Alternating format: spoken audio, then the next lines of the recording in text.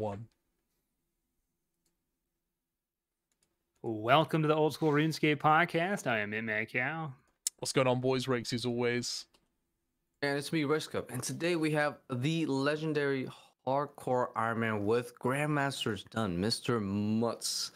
Call him the Mutzinator. And yeah, today we're gonna really be covering his journey, you know, throughout this epic time of his hardcore Iron Mans from the first one all the way to to the end and all that good stuff. So yeah, welcome back second time for Mr. Mutz, but this time you know we got him helmed up with a Zuck helm, yo. Good shit. Oh yeah. Thank you. Yeah, I'm glad to be back. It's actually not been that long, but really? No, I don't think it has. I looked it up actually before we started. It's like half a year ago actually. But I thought it was way longer ago though. Like it felt way longer ago, but yeah.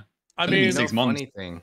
It's not every day that a hardcore Iron Man gets Grandmaster though. Yeah, that's true. That's true. You know how we titled the last video? We're like, yo, we need to we need to be clickbaity, right? Like, yo, rank 1 hardcore Iron Man. Right, yeah.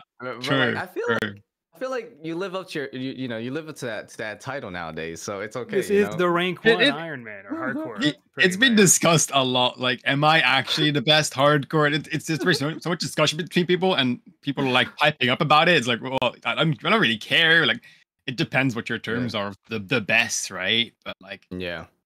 I mean, I think you are one. Who of the knows? best. So I think title stands. Give us some qualifications, right? Grandmaster, what do you got, like 99, 200 mils, everything? Or what's the rank 1 qualification looking like?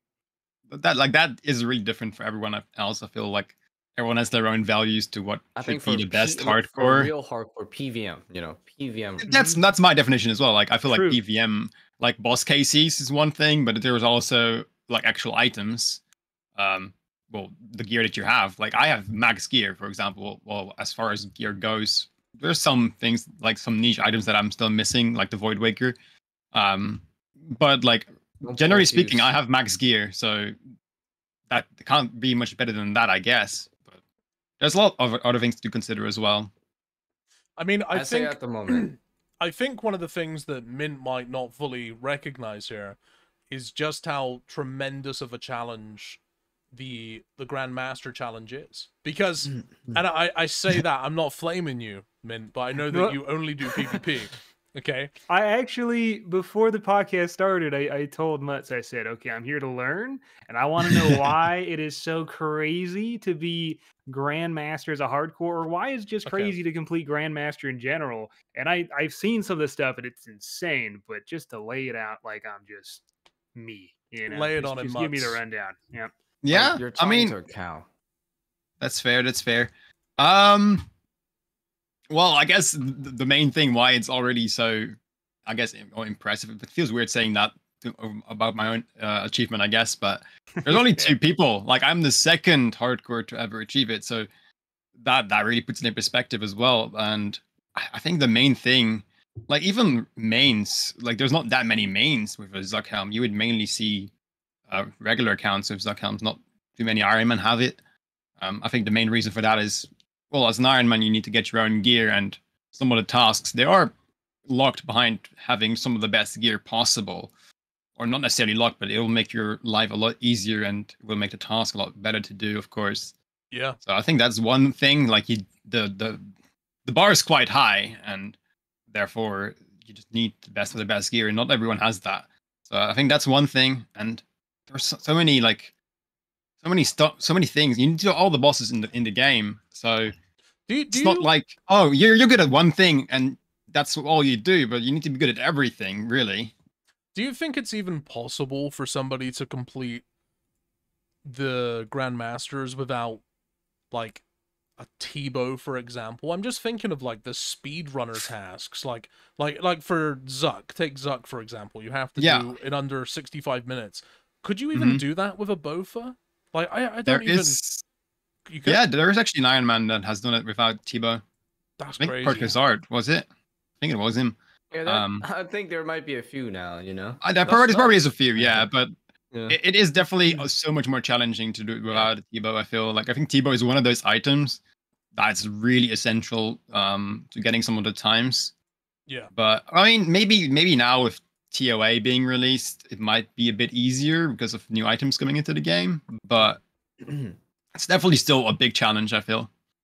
What are, so you got speed running and you got to kill all the bosses. So what are some of the top Grandmaster tasks that are just not just for a hardcore, but in general, just something that people have a struggle doing?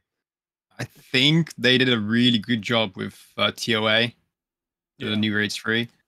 I think they really like improving from the tasks that they've added before, and they've like, okay, what are we missing? Like, what is it that we need to do to make them challenging? And I think they did a really good job, and that's why I think most of the actual difficult tasks are within TOA. I really think that's the case.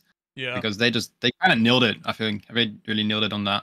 I mean, talking about items and like helping you and with TOA, I recently just completed the perfect het. So Akka inside of TOA, and like, you know, it took me from start to finish. I think I was doing it solidly for 10 hours. It took me 10 hours to get that task. I went in there with very little knowledge, didn't really know how to butterfly properly, and like, you know, within 4 hours I was a beast. I was getting it down every time.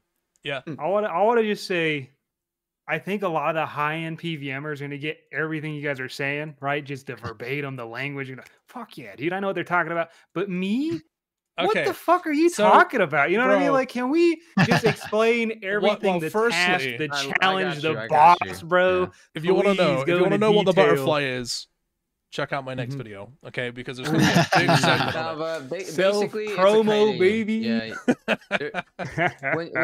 when you do that challenge, right? So it's based on the boss Akka, and arguably that's like the mechanically hardest boss. Yeah, who's in all of Race 3? It's the human guy. It's the humanoid dude, right?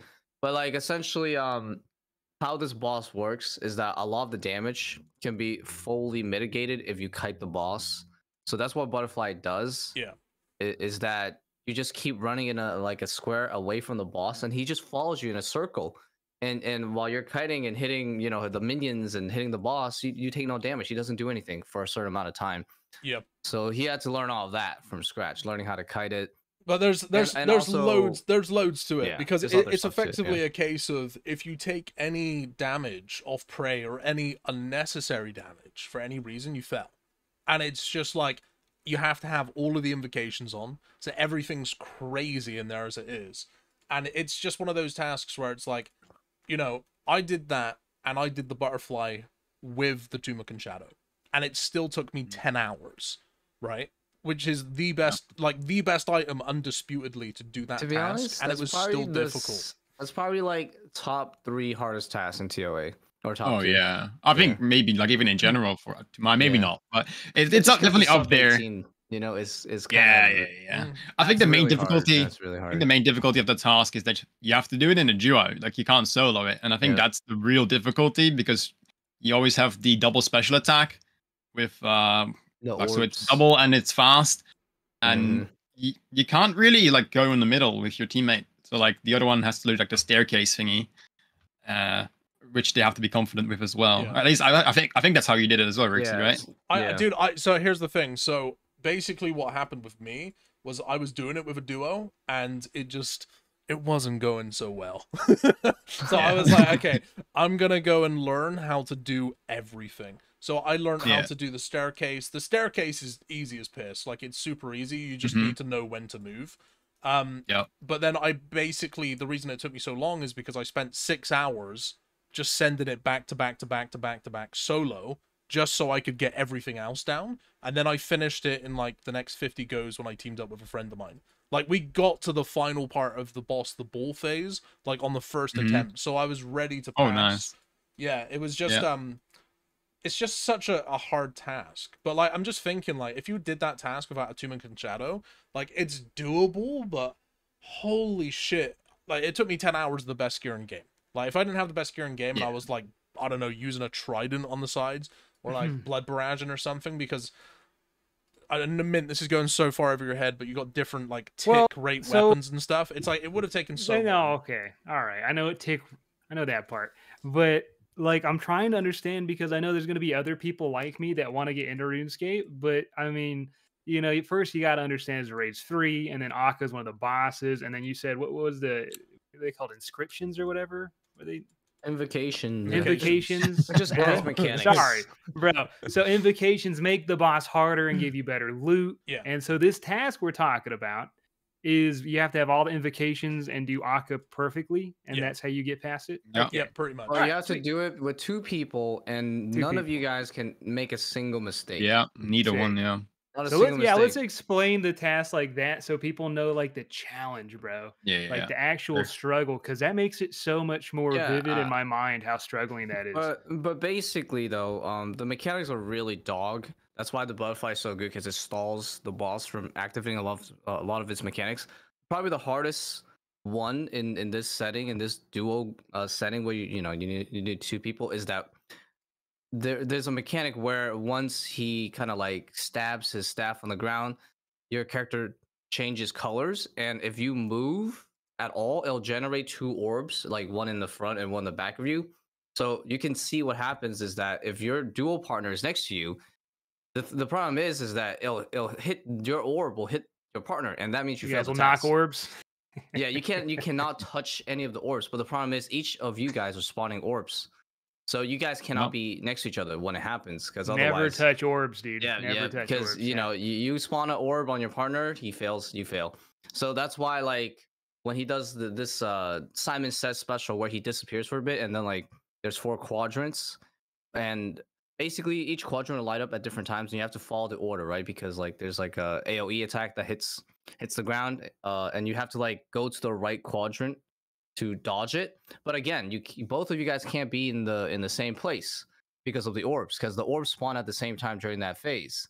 So that's why one person has to be in the middle and learn how to dodge that Simon Says attack in the middle, and one person has to be on the outside of the circle. He has to do that staircase movement to avoid that AOE attack completely. But like that will generate orbs, but nobody's touching it, so that's safe. But that's probably like the hardest part about it. And if you touch orbs, the task is off, right? Yeah. Okay. That's like Gotcha. probably the biggest one to fail. And then at the end there's the enrage phase, with the white flowing balls everywhere. Nobody can touch that at all. One touch, you fail the test. Yeah. So, and there's a lot Don't of touch them the balls the whole Gotcha. time, Yeah. and you have to try to kill him while dodging the orbs 100% perfectly too. Basically, it's just like dodge all the orbs, man. That's like the biggest I've seen the white ball phase, dude. Not Yeah. touching those is okay. I know it sounds bad, but not touching those is insane, bro. It's hard, I saw yeah. Foe It's do hard. it, and he was just dodging the balls. All right, we got to move on, bro. But Yeah, that's yeah. I'm giggling too much. What's the Yeah. second hardest then from Rage 3 for the task? I What's mean, the second hardest? definitely the 8-man speed. Yeah, do you know what the well, hardest part of that is getting 8 people together, man. I've been trying to do it Yes. for a Yeah. week now, and nobody's online. It's just Hey, impossible. if you need someone, Go to Malgo Kirby, bro. And You all- should join Malgo Kirby stream because he runs those all the time. Yeah, You're forgetting the I fact that those 8 people have to be geared and they have to know what they're doing as well. So like that's the combination of all that. It's so difficult. Yeah, Yeah. like that's kind of the thing with the Grandmaster is like it really does. I guess it kind of divides the people who are just logging in casually versus the people that are here to really fucking be better, because like that's effectively what it should do. Is it should challenge you, it should push you to a point where you feel fucking better, bro. Like you've become a better player. Dude, in my last video, the final task that I finished was the Perfect Wardens, and we did Perfect Wardens and Insanity in one go. So effectively what that is the entire final boss, all 3 of the phases. You're not allowed to take any damage, not allowed to get hit by anything, nothing off prey, etc, etc. And in that clip, I don't even sound excited at the end of it. I'm just like my heart's racing so fast. I was just, bro, it was like my hands are sweating, my heart is racing. It's effectively the same feeling I got when I got my first Infernal Cape, and like that in itself is something which is fucking amazing. Like the game can push you to that limit, you know. But I think the Perfect Wardens is probably one of the challenging ones in there as well. Like it took me a good couple attempts to get it down. That's definitely a good one, because initially when I looked at the tasks and like was like scrolling through the TOA tasks, I'm like, oh well, this one doesn't seem too bad, Insanity, like, oh, just do Perfect Wardens on an expert level raid. I'm like, oh, this doesn't seem too bad. It's fine. And it actually isn't that bad, but you have to realize you have to go through the whole raid to then attempt the task. Yep. And that's the thing. It's very time consuming. If anyone makes one mistake, that's the thing as well. Like, it's not just you, it's also your teammate, because it has to also be in a duo. Neither of you can make a mistake. And that is just the pressure of it just alone is enough, like, to just mess up sometimes. And that's fine. It happens. But I think as a main, you can just die, or a regular Iron Man, you can just die and try again. I think that's still the case. I'm not too sure. Yeah, but you kind of have like 2 tries per run. That's about it. Because like, you want to be salted. Supplies, yeah, you want to be salted. Yeah. I mean, so I can't do that. I obviously cannot just die because I would lose my status. Yeah. So You get 1 try per run. Yeah, it's extra annoying on a hardcore. Everything's more annoying on a hardcore for sure. Yeah, for sure. Well, it's a good job that people that play Iron Man typically have more patience. You kind of Also, like set yourself up for that one.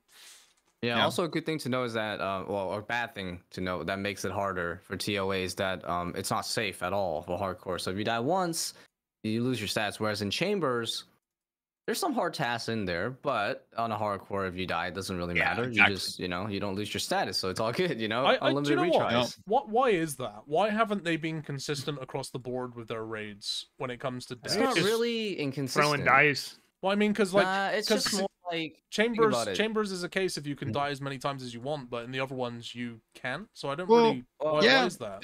That's different though, because like the punishment of dying in Chambers is that you lose your points, not that you lose your stuff. With TOA and TAB, if the team wipes, you lose your stuff. I think it's pretty simple. It's just when Hardcore Iron Man came out, right? Chambers already existed, and I think Jagex wasn't really sure how they wanted to, deal with it. And then later on, TOB came out, and then TOA came out, and they realized like, we want to keep it exciting. So fuck y'all. If you die, you die. And this isn't a theory, because Hardcore Group Iron Man is literally like that. If you die in Cox, you literally lose a life. Yeah. So they know that like that should have been what they should have done. If they knew better, they would have done Cox like that as well. That's but fair enough. If Chambers were released today, it would have definitely been a dangerous death, basically. I also think it's the first ever raid too, right? Yeah. Like that's the first one they ever made. So having it safe for everyone is a really safe option in general, just because they've never done it before. Yeah, they weren't sure how they wanted to do it back then, but now they know. I think considering the Hardcore Iron Man wasn't even out at the time, like just timeline wise, it makes sense that I didn't know that, so that's fair enough. Yeah, I'd say it's pretty consistent nowadays. Like pretty much every boss is not safe. So what's the second hardest after TOA? So TOA is done. What are we looking at? Yeah, we're like probably TOB. I think. There's definitely some. I don't know. I'm not too sure. I think TAB though, like especially as a hardcore, for me it was hard mode TAB really, because that was just very scary. But hard mode TAB in general, the tasks there are not difficult. They're pretty easy, and I think most people would agree with that. Regular TAB though, those speed times, those are pretty rough, and they're not that forgiving. So I would say those are pretty difficult. Apart from that. Yeah, there's a lot of mechanics in TOB that like could one-shot you or potentially two-shot you pretty fast. Yeah. So you gotta be really careful. Like that green seems ball like can hit TOA was just way crazier, like so hard that it's like once you do everything TOA wise, you just got like a nice deep breath of relief. You're like, all right, I got it locked in. Everything else is like a challenge to you. I feel like there's a lot more variety as well in terms of challenges in TOA. Like I feel like every other boss, like combat achievement, it's more like just there's a speed task and I don't know, there's like a perfect task or something like that. And I feel like that's it for most bosses. It's not that creative, but TOA went pretty creative, I guess. Yeah. Well, it's I don't know. A lot of it is perfect, I guess, but it's also their recent creation as well. So I imagine they designed it with the idea of there being tasks there when the task finally came out, right? So it's like a fresh thing for them. We had a JMod on talk about the new combat mechanics that they were able to implement. I can't remember how he phrased it though, but they were completely new for Raids 3, and I think they were also used for the Wilderness bosses that just came out. Do you guys remember what I what mean, that was? they talked about like the It graphical was like some stuff. new technology that they were Oh, using. I think you're talking about like Insanity and P3. Yeah, and Boredom. that type of like animation. So that's stuff. probably why it's so complex, because it's new. And usually when companies, especially RuneScape, does something new, they want to make a point, an example. You know, they want it to go crazy. And it seems But, like we did. innovated our game for the first time, you know, in like 2 years. Pretty much. There it is. Pretty much. We're using it everywhere now. Wood cutting, yes. You know, forestry. Yeah, Yes. the wood cutting mechanics that, I mean, we could touch about that later, Yeah, that will it's never funny, come man, out yeah. and broke the game, dude. Yeah, they're like, we try to innovate wood cutting, but it's a little too challenging for us. So sit back and wait a bit. Yeah, Sorry, boys, servers are down. Dude, we tried to implement wood cutting. What even happened with that? I just woke up to oh, sorry, the beta for forestry isn't happening indefinitely. We're not going to tell you why. Do you want to dive into it a little bit, and then we could jump back into the task? like, Because does anyone even know though? Have they? Like, I don't get it. They What was just it said about? like technical difficulties, and then that's pretty much it. Well, It was the beta world was causing technical difficulties in the main world, so that's why they just closed the beta. Oh, So dude. that wouldn't happen. I hope they to give fix a that. rundown, Pretty sure. for people who aren't nerds like us, forestry is a new woodcutting update. I mean, you got tease, brews, you got different ways to woodcut. You got like a flower mini game.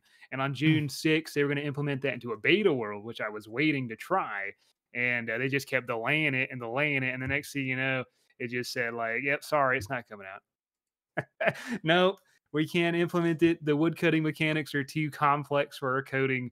It's delayed indefinitely. Not even a time date. They just gave up. They're It like, ain't "Nope, coming, sorry, bro. bud." I don't. No. I'd love to know why. Like, I want to know why. I Right? want an answer. Like, what happened? How It's so complex can random. woodcutting be? Well, It's Just just a take beta. down It's just a servers. beta that's closed. It's not like the Yeah, whole thing is yeah. scrapped. It's just a beta. Like, Yeah, it's Oh, just no. that they can't test it. So they're Yeah. still coming out with forestry? I Yeah, thought yeah. they I would scrapped assume it so. all. Yeah, yeah. Okay. That's good, Yeah, because I yeah, thought it yeah. was so crazy. They were just like, "Sorry, boys, we're just cutting down this part of the Winter Summit." The way I understand Yeah. it was just a beta that was closing, not like the actual forestry update. Yeah. They made it sound real sad when they said the word They- indefinitely. Like, Yeah, that's just one of yeah, those yeah. sad words.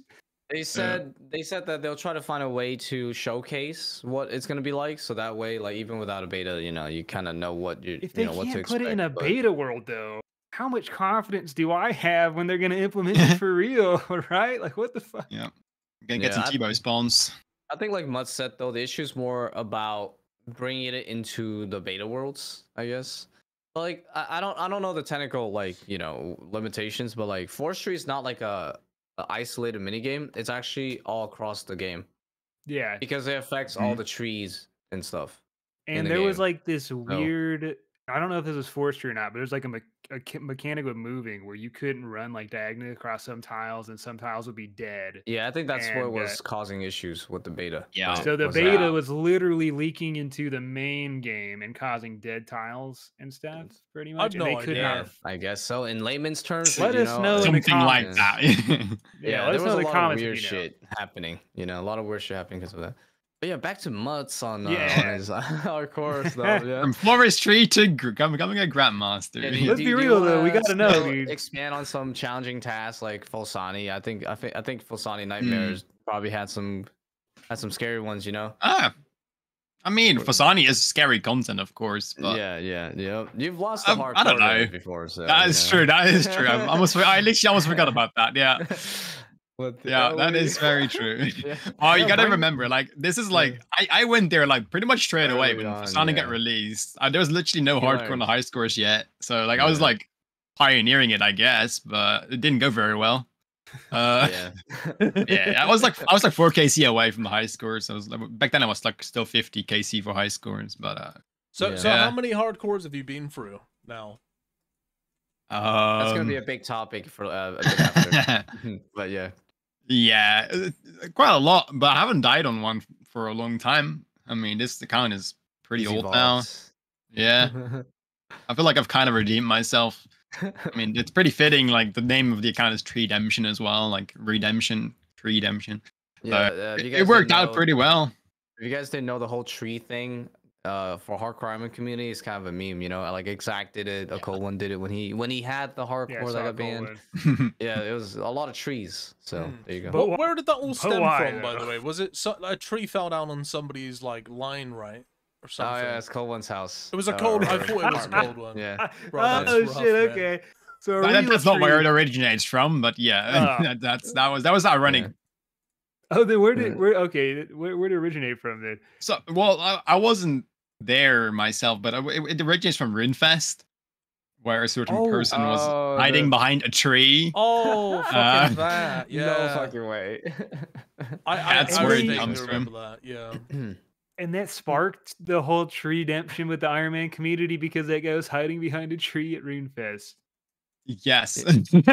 Well, everyone started making tree names, so like, yeah, it became was a corny, thing. man. It was like there was like some fight about to happen or something. The guy was talking shit, and then he hit behind a tree.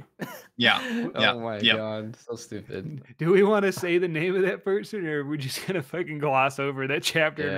I would say I don't know too much about it, so yeah, I don't remember who it was, but it was someone. I just remember seeing the pictures on Twitter, bro. He's just fucking chilling. Yeah. That's it's probably better not give it any attention. Yeah, true. Man, he'll just like the tree meme is the tree meme. That's all we gotta know. Yeah, yeah. The origins are hidden. I truly believed it was a cold one. I feel like that should be the original story. That'll be the rewritten story. Yeah, I think that's more of the modern day revision. You know? Yeah, I agree. Yeah, it goes deep, dude. Speaking of dying on hardcores, what during this Grandmaster task, what are the closest times you came to dying? Great question. Top 10. Top 10, yeah. No, actually, I had some close calls in TOA. I'm not sure if they were really going for tasks though. I did the transmogs and stuff as well while I was at TOA, so that was pretty scary. So I kind of did that. I kind of integrated that with my tasks, but yeah, I had some scary moments. Challenges. Yeah, I remember one I remember very well. I was doing a duo with Kriskis. I believe it was for one of the transmogs. I think Kefri, I think. And we were on Arca, and you know the Simon Says, right? And I think we had 5 quadrants that were lighting up. And I remember this very well because I was like very low on supplies, and I was sitting on like 70 HP or something. And it was already a bit shaky going into the Simon Says, but then like the last tick, I guess, before the Simon Says would start popping off, before it would like send you into a quadrant, we got a tick lag. So essentially what happened is the last quadrant lit up and it instantly went. So there was no time to react because the server lagged for a tick, and that tick was actually skipped. So it lit up and it instantly damaged us. And somehow I got the teleport after getting hit once. So it was an insane teleport. So you would have died? That's the one I would have died. Yeah, I was in the wrong quadrant, and it would have hit me. It would have died. It would have killed me. Yeah, that was really crazy each time. So yeah.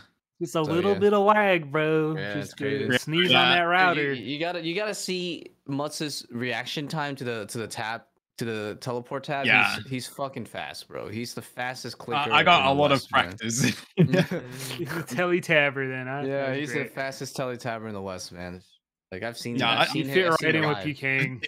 If there's one of my qualities as a hardcore, I'd say that's probably one of my best ones. Like the reaction speed of knowing when to get out, like when to abort mission. I think that is probably my main quality, and it's probably why I'm still alive on the current account. Yeah, dude. Like you remember that fucking the crocodile boss in TOA? You know, you were just like not on. He was not behind the rock, right? When he was about to send that wave saw attack. That. You know, in the wave attack hits 3 times in a row for like 40s, right? This man literally take like the first like 1.5, and then he still somehow realized and instantly tabbed like right on time, right before he died. I completely forgot about that one. I won't lie. Yeah, that you brought it up like there. Yeah. Yeah, that was crazy. Yeah, that's casual shit. You know, he's like, "Oh, I'm about to die." Teleport. You know, like every time. Like one of the things that helps me with that a lot is game sounds. Like I feel like game sounds are so underrated sometimes. Like game sounds really help me so much. for living on my hardcore because sometimes I'm not paying full attention and it's just game sounds that are like, wait, I'm getting damaged by something or like something is hitting me, like I'm hearing it. And that sometimes the sound cues are so important to me. Like that's what makes me react and teleport. Literally, Mutt's like time freezes for him in that moment, and then he remembers all the 10 hardcores that died, and he's like, "Not this time!" And then he just teleports right away. Is it that scene from Avatar, bro? Have you seen this shit? We go in the Avatar state, and he talks to like all his ancestors. Dude. That's just his asses that are hardcore accounts, bro. That's literally it, bro. The pain and suffering from those deaths have trained this man to know. It trained him, bro. Trained him. Abort mission. Yeah. That's fucking awesome. That's beautiful, dude. I gotta wonder. So you're a great teletabber, is what we're learning. Have you witnessed another one of your hardcore friends die because they were not so great? Like I'm sure you PVM with a lot of hardcores, right? Not necessarily, no. I mean, I watch but he streamers, knows, right? You know. I mean, there's times where I'm like, okay, I would have definitely tellied here, for example, like when I watch someone, but maybe not too much. But I feel like there's not too many hardcores that are actually doing really dangerous stuff. At least not on stream. I don't know. I know a lot of people have been playing more hardcore recently, which I love to see. I think that's really cool. There's been a bit of a hype again for hardcore, which is sweet. I think that's also because of the new teleport thing coming out pretty soon, I hope, as well. Like the one that will automatically teleport you if you don't have any like server input. Oh yeah, I'm very excited for that one. That's huge. That's gonna be really cool. Wait, let's get into that a little bit more. Yeah, I'm done. Spread the light, bro. Is that all the info? Or? I'm not sure in what format it will come into the game. People have been talking about the ring, or maybe the teleport crystal that already exists for like TIB and stuff. But essentially, the idea is that if you don't have any server input for a certain amount of time, that you will just get teleported out. And this should be customizable, so you can set the time, the amount of ticks, basically, that you want to be teleported out after. You can set that on the item. I mean, you want it immediately, right? Like, one tick. I guess it depends. Well, the thing is, like, if you don't click, then you get teleported, right? I feel like that's how it would work. Oh, no, I thought... Well, the way that you're describing it, I would assume it's all about the internet input. So, like, it's if based the on internet drops... after you click. I guess. Well, I think it's about your input to the game. So, like, if you click a tile and you move, that's an input. Or, like, if you switch gear, that's an input. Okay. I don't know if the coding is up to par with being able to... We'll see how it turns out. But, do you remember how it works? Do you remember how they worded it, Muds? Like, was it worded for internet connection, or was it just, like, game input? I think it's game input. Okay. I'm not too... Don't quote me on it, but... That's the way I understand it, and I think it all depends. Like, you can set it yourself, right? You can set the amount of ticks you want to be teleported afterwards. So, like, if I don't do anything for 4 ticks, I want to get teleported, for example. And I think that's 2.4 you have to seconds. I think there's going to be... Yeah, exactly. So, 1 tick is 0.6 seconds. Rice is like 2.4. The way I would look at it is you gotta... out there. Yeah. You gotta think about what you're fighting. If you, like, let's say the way I would do it is if you're fighting something that attacks every 4 ticks, that's the speed of a whip, for example. Then you would probably want to set it to like 6 or 7 ticks because that's enough time to not get hit twice. That's kind of the way I'm thinking about it. So that would be safe enough for you to survive. But it really depends what you're fighting, of course. If you're fighting something like Fasani Nightmare. I mean, you can die really fast, so you probably have to set it very low, like even lower than that, which will just have to mean that you're gonna have to click a lot, which is, I think that's fine. That's a good trade-off, I'd say. Like, you're gonna get rewarded for, for having that on and making sure you stay alive. That's a good trade-off. So they're implementing this basically to help with prevention of losing status from DCs. Is effectively the reason, right? So this is shitty servers. Yeah, which is like a whole reason why Mutt's getting this Grandmaster completed is such a huge deal in itself. It's like not only before the change. Well, before dude. Does it even count? You're gonna be like a Hall of Fame, dude. Oh yeah. Does it even count getting Grandmaster after the change? But like when you think of it, it's like this dude had to survive all the way through like, you know, TOBs, TOAs, get geared, and then on top of that, he then had to do it again for these specific tasks, which is kind of mad to think about. Like, the amount of accounts that have just died and lost their hardcores, I mean, it's one of the main reasons why I don't play on my hardcore. I'm just like, I really don't feel like spending loads of time on this account and then just losing it, you know? It would be so demotivating. Yeah, in my opinion, it's one of the most impressive accomplishments just because there's only 2 people that could have done it, you know? Yeah.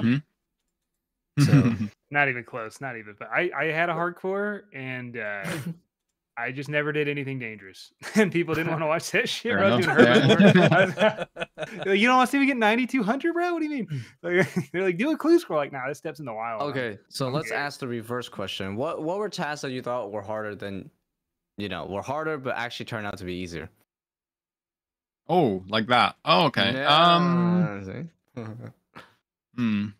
Well, I kind of want to say hard mode TB, even though it was really scary for me.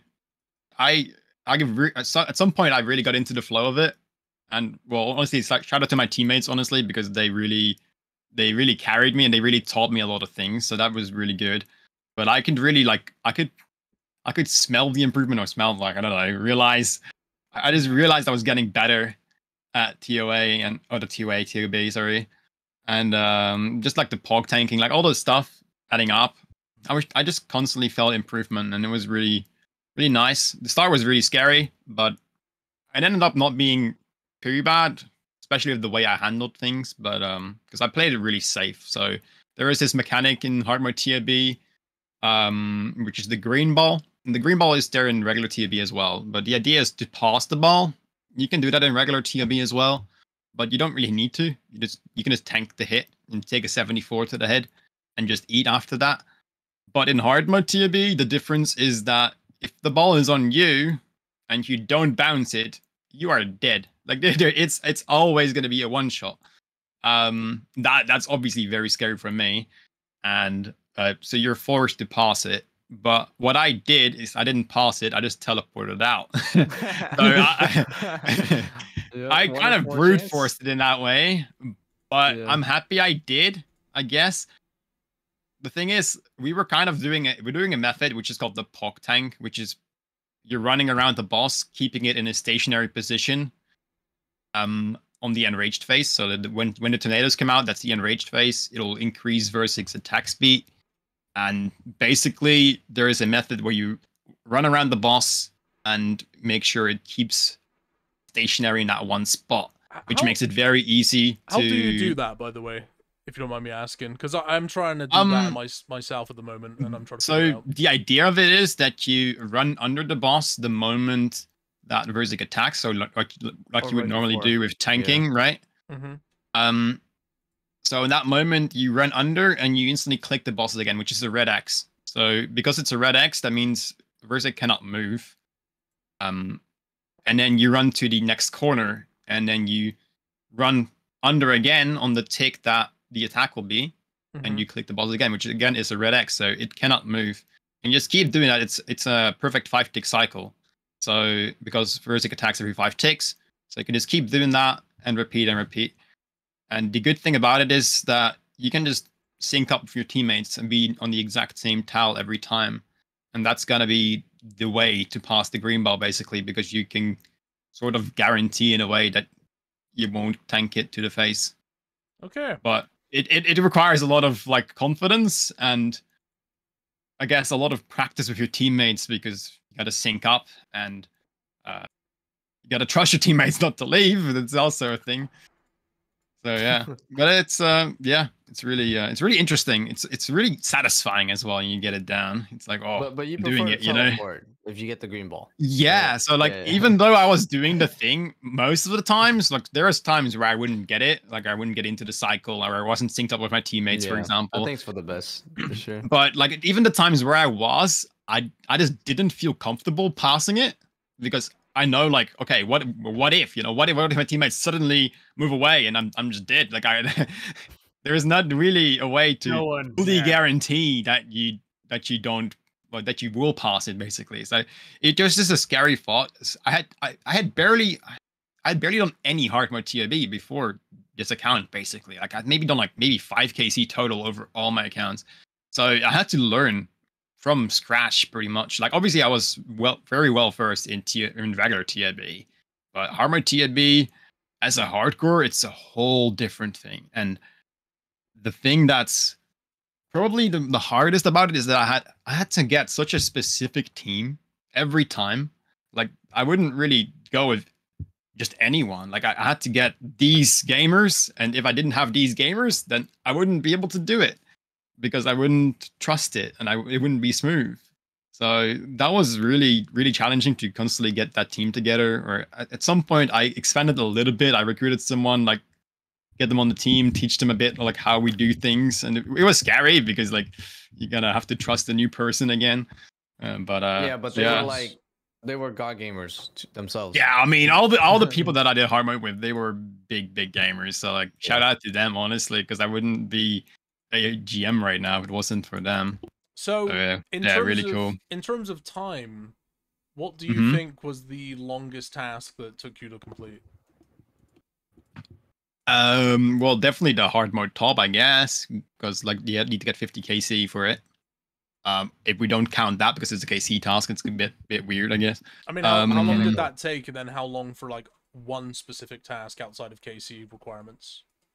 Outside of KC, probably the insanity on TOA. I did want to be quite long, especially because I have to go through all the way through the raid. Yeah. Which is like what 20+ minutes every time, and so that one took very long, I feel. Do you know how long it took? Was it like a week of game time? Was it like a few days? Like in-game time or like just days? I mean, in-game time if you know it, if not, just days. I don't know it. No, I think it probably took me like, I want to say like 4 days of trying it. Probably. Yeah, I was kind of mixing it up a bit because like sometimes I wouldn't have a duo of partners. I would just do some solos for purples because at that point I was still missing the Missouri buddy. I was still like going for purples there as well, which was kind of cool, I guess. The funny thing is though, like with all my tasks that I did at TOA, I didn't see a single purple for anyone. Like it's kind of crazy. Damn. Yeah. Oh, dude, I'm going through that right now, where it's just like, man, please just reward me. Just for something. I've wasted so much time on this. Yeah, exactly. Also, like the transmogs as well.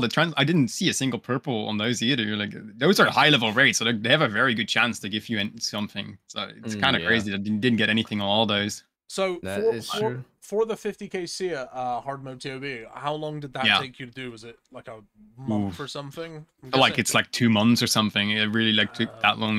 Yeah. Jesus Christ. Just waiting for the right people to be on, 50 times. That's really tricky. I mean, that's the trouble with like some of the tasks, and it's like I don't really know. There's a part of me that feels like it's a good thing because it's kind of like, okay, well, it almost forces you to basically like network and become friends with people. And then at the same time it's like, but then the tasks where like somebody else failing isn't a reflection of you necessarily failing yourself, right? It's like the story as old as time when it comes to games where you have to rely on other people. It's like League of Legends. It's it's like you can be really good and make no mistakes, and then somebody on your team just makes a stupid error, and it's like it's done for you as well. Stupid error? You mean a guy going 0 and 10 mid lane to a Pantheon? Fuck, dude. Every game mid Pantheon. All right, bro, Pantheon's kind of pog though, man. Not gonna lie. That's basically Akka, by the way, Mint. If you can't remember which one it is. True. Yeah. Oh, dude, it's all coming together right up here now. Thank you. Yeah, I would say teamwork is I think it's an important qualification.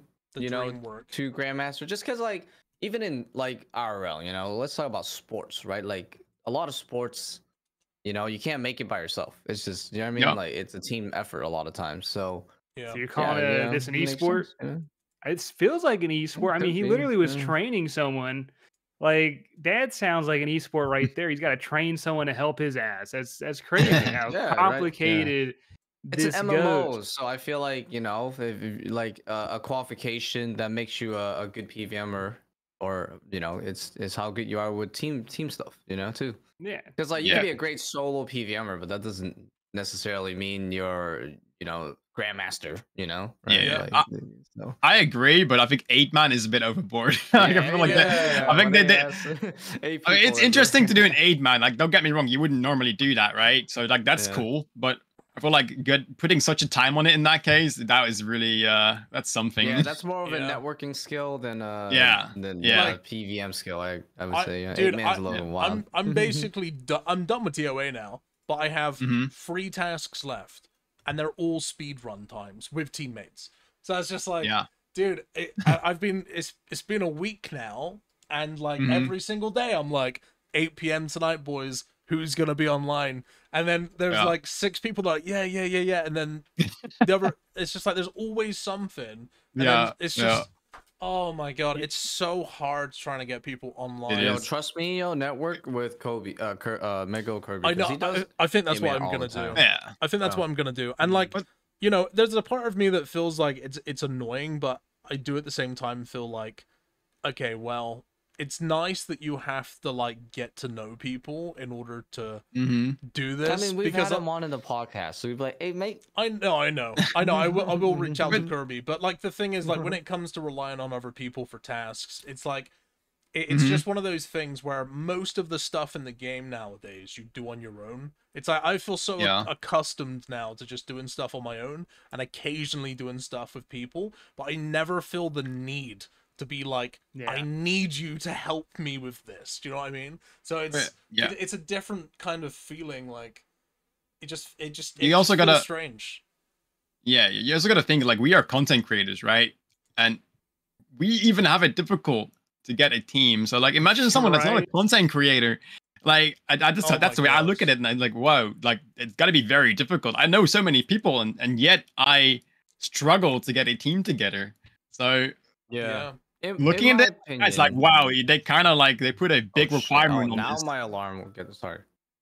In my opinion, I think they should have like a thing in the like actual combat achievements. Oh my god, yes! Like the PvP like arena, a post. Oh yeah. Like a post for 8-man TOA or something, you know? Like team tasks posting or something, right? Yeah, so that way, people can be like, oh wow, this guy's, hosting. He's got like 7 people, yada yada. Bro, that is such a good idea. Yeah, that is such a good idea. Difficult. Why haven't they done that? Oh my god, bro! It's like this task is driving me mad. Like it's just in my head all the time, and it's not that I can't do it. It's that I physically can't get enough humans to join me. It's just like, oh, bro, and it's not just for me. that task. There's quite a lot of team tasks, so they really need a team task. They need to do that. That's such a good idea. If they had like a board where you can register or advertise that kind of shit, and then people can apply for it, bro, that would built be into the menu. That'd be easy. Yeah, because that way you can check it anywhere. You don't have to go to a specific place because that's hella annoying. But like you can just click on your combat tasks section and then click on like team recruiting section or something, Right. And we already have a page with this grouping, right? The one with the mini games and stuff where you can teleport to. Yeah, they could literally just put them there and like all the tasks specifically, all the team tasks specifically, and you can just join the chat and be like, yo, I'm doing this. Like that would be I could already do that right now. They don't need to do any updates or whatever. Like they could literally just add them there. Do you know what? I feel like that would also help with a lot of stuff. It would potentially elevate raids from where it is right now. There'll be some people that'd be down to just help out with that for free, Because I know some people just love just doing that. They just run around and you could set it, for example. So like when I played World of Warcraft many years ago, we're talking like 6-7 years ago, it's like, and I don't know if it's changed since then, but a lot of the time it would be like you do a raid and you would either get accepted or declined based upon what the level of your gear is. So they could imply something like that, so it's like you don't get time wasters. It's like you can't apply for it unless you have these tier 90 weapons or something like that, right? You have to basically pass like a checklist in order to even get through to like the pick. Like that is such a good idea, and it would be so convenient for people, and like, hey, here's the thing, they recently updated the entire Grandmaster, like the whole combat achievements. They changed it to a point-based system because they're clearly wanting more people to get involved, and it is amazing content, but unfortunately there's just some things that are very like rigid about it right now that need smoothing out. And like I think that trying to get groups of people together in a very easy to find format would hugely change. That would help massively. Sure. Yeah, I feel like I'm learning so much about these tasks, dude. You need leadership, charisma, skill, strategy. If you're hardcore, you can't overgreed. I feel like Mutz is very good at that. He has a strategy. He doesn't know he knows how to not greed. For me, I'd be greeding out and just die. Most importantly, charisma. Charisma. Yeah, you do leadership, right? You're not going to be able to. I don't have a lot of rings. Yeah. Well, there you go. But there's like so many things you need. It's not just PVM skill. And then on top of this, we haven't even covered yet the wilderness, right? As a hardcore Iron Man, you have to do the whole wilderness on top of that. And honestly, what was scary about doing wild tasks? Like what made you fearful? So this is like going back to like at the actual beginning of me going for Grandmaster, I guess. Even though that wasn't really the goal back then, but the one thing that was keeping hardcores from even attempting to get far into the combat achievements was the wilderness tasks. So that's kind of where it all started. Because there was tasks on medium, I believe, maybe even easy. I don't think so. I think it was medium, hard, and maybe elite that had wilderness tasks on them. And this was before the wilderness rework for me personally. So you had to kill like Callisto, Vetion, Scorpio, Venenatus, Chaos Elemental, Chaos Fanatic, just the other one, I guess KBD as well, and Crazy Archaeologist. Those are the ones. So this is back in the old wilderness, which, I mean, I guess it was fine. The only scary one was Vetion, because that was all multi. Yeah. And that was really scary, because like that was such a hot spot for clans. Like, people would just hop around and you would just be dead. Like, if you got caught, you would be dead. There's no surviving that. So that was the real scary one. I was pretty much done with Venenatus already, because I started off my account killing Venenatus for a Dragon Pickaxe back then, which is another story, but it was pretty interesting.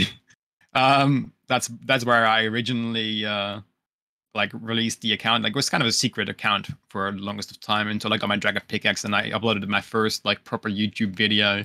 That was smart, man. That was a pretty cool video as well, because I had a tank test on that video as well. I had like a full singles team on me, which was pretty scary. I was like level 80 combat or something with my Black Diadem, my fire staff, like down to the wire. That is insane, bro. So you weren't doing this at max combat. So no. Start of the account. This is like the start. Yeah. But like, we're talking about combat achievements. This was a whole different whole different story. But we'll go back to the combat achievements now. But yeah, Vetion was scary. There was a method where you would range Vetion, which is like no one would range Vetion, right? But you could range it with a Bofa from far away, and it would be very slow. But you were like 2 ticks away from getting into singles. Like, it's like, I think it was like 6,000 something away, or 4 tiles. It was very close. And so you could lure it the normal way, and then you could like run pretty far away and Bofa it from a distance. You would still be in multi, but you would be a few steps away from singles. So if someone would log in and somehow attack you, you could just be in singles in no time. So it'd be very difficult to die still. So that was the way I did it as well. It was really, really scary though. I had to log out so many times because of people logging in. It was very nerve-wracking. It was really scary. And another one was Scorpia, because Scorpia, oh man. So like, technically you should always be in combat at Scorpia, so you wouldn't be able to log out. And it's in like 50 plus wilderness, right? So there's no teleporting. Which would mean if you get caught, you are a dead man. But some genius people came up with a way where you could be out of combat and kill Scorpia. Which is what I did, or attempted to do. I will say I kind of messed up a lot and still got in combat, but the idea is that you have like 4 alt accounts in the room tanking all the little scorpions. So there's all these little scorpions attacking you with ranged, and then there's Scorpia that you have to kill. Is that the bare minimum to get all the scorpions or something? Yeah, so there's one for each quadrant of the room basically that'll like aggro all of them. There's like a specific way for aggroing them, because if you're like too far away, they'll de-aggro and stuff like that. So you have to really kind of know what you're doing. But so the idea is that all the alts are tanking the little scorpions, and then your hardcore account will just be able to run around freely through the middle. So you'd have to camp the middle line and freeze Scorpia and just make sure you keep running away before it gets unfrozen. And then freeze it again and move. Well, obviously you can get unlucky by splashing, but most of the time you would just be able to be out of combat. And yeah, you just kill it and you keep going, and you just keep the logout button ready at all times. So luckily I didn't have to log out at once, but yeah. Is this like fairy crafting that you came up with yourself, or like no? Where did you find that information? So originally Exact did a lot of Scorpia on his Hardcore Pure. So that's where I got my information from. I DM'd him, be like, "Yo, I know you did a lot of Scorpia, and I know there is a method for it. So are you willing to share it with me?" And he's like, "Yeah, I got this like streamable for you." And I just studied it and like be like, okay, got to get this towel. But I think that's like very long ago, and then so I kind of knew how it was gonna go down, and then another person in the hardcore community that's like kind of crafted these methods is Scowled, and he gave me like the real details of the whole method, like what you have to do, where you have to move, and how do you like keep those little scorpions aggroed. So he gave me the real like in-depth stuff. Like Exact gave me the idea of like knowing how to like what I'm supposed to be doing, I guess. And then Scout gave me like the real in-depth stuff of where to go and what to do. Now I still messed it up a lot of the times, but I mean it was somewhat safe. I think it's mind blowing though. Yeah. Sorry, Rixie. It's mind blowing though that you were able to accomplish all this on top of the TOA and all that stuff. And to get for those who don't go in the wild, Scorpia is the deepest wilderness PVM monster, and not on top of that, you have to be in a lair. So if someone finds you, you got to run out the lair, and then you're still in multi for I'd imagine a good 10-15 seconds of running. So you're caught, you're dead if there's more than one person. Just from this conversation alone, I think that like hearing all of this like pre-planning that went into everything you've done, like the amount of due diligence you've done on your behalf to ensure like the least likely chance of dying is like, I think that in itself puts you in the fucking Hall of Fames, dude. Because like, bro, the amount of people that have hardcores and they'll be like, yeah, I want to do the fucking Scorpia boss, but screw it, we'll just hope for the best, just pray nobody comes in, hope nobody checks. Whereas like you're there like fucking 4 alt accounts in there tanking all the little minions, and then you're killing the boss. Like, dude, that's crazy. Like the level of effort and research you've put into that is like astounding. I feel like a lot of other people would take people with them to be the alts basically, but I actually played all the accounts myself. So I had 6 clients opened because there was my hardcore, and then there is the alt that sets up the kill and also scouts outside to make sure that when someone logs in, I know not log out. Yeah. And then there's 4 alts in the cave still to like aggro the scorpion. So I had 6 clients open, which was like overwhelming because like my whole screen was like filled with clients. Bro. And so I had to pay attention to everything. I had to make sure all my accounts stayed high prayers. So I wouldn't die on my alts, and I had to make sure that my alt was still logged in and like scouting for people, and I had to make sure that I wasn't getting hit by Scorpia, so I would not be able to log out. So like there was so much going on, and the reason for it really is maybe trust is not the right word. I just don't want my status to be in the hands of other people. So like I want to be fully responsible myself. Yeah. So I don't. It's not that I don't trust people. It's more like I don't want to be depending on someone else. So I want to be in control myself fully.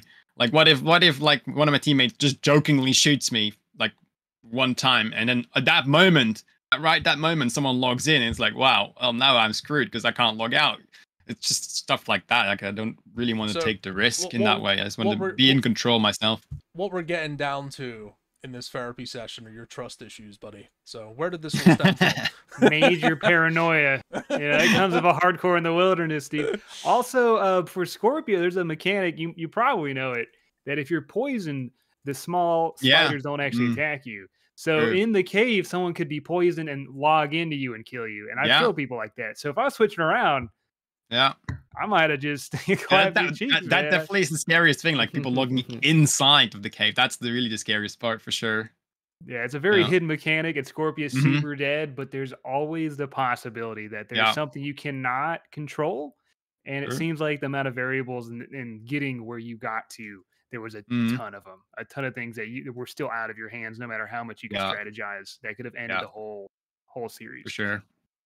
Dude, I mean, like, just hearing you describe the Scorpio grind alone, like, I just want you to know that that as a video on YouTube, if you were to, like, put that together well and produce it, would Right. be really, really entertaining to watch.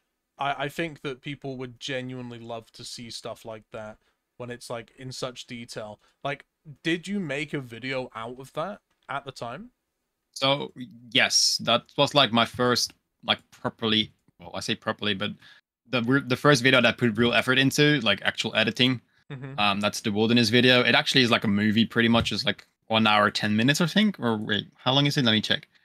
Oh no, 1 hour and 41 minutes long. The Damn. video. It's got actually it's my most viewed video on YouTube. It's like 81k views. It's That's really good. Wait, was that your that's like- first one, do you say? yes, that was like my first proper video, and What the that fuck? that is Bro, yeah, that it's kind of mind blowing still that it has that many Yeah. views. Yeah, but dude, that's Yeah. like that's like it was Mr. it was Beast one of level. its own, you know. Like no one has ever seen stuff like that.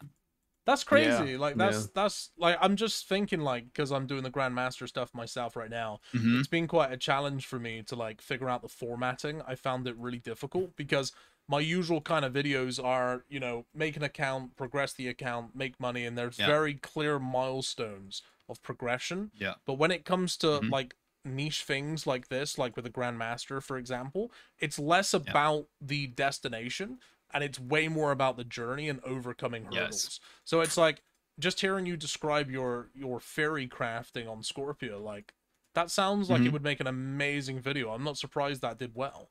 That's great. Yeah. Yeah, really cool. Yeah, I actually didn't cut anything from the Scorpio part. I think I just sped it up a lot, so like it would still all be there. But like, yeah, I think I put all of the Scorpio kills in because of like how crazy it is. Kind of, Yeah, it was really, really cool. that's definitely unique. Yeah. Yeah, For sure. that's kind of also what got me like into really wanting to try YouTube.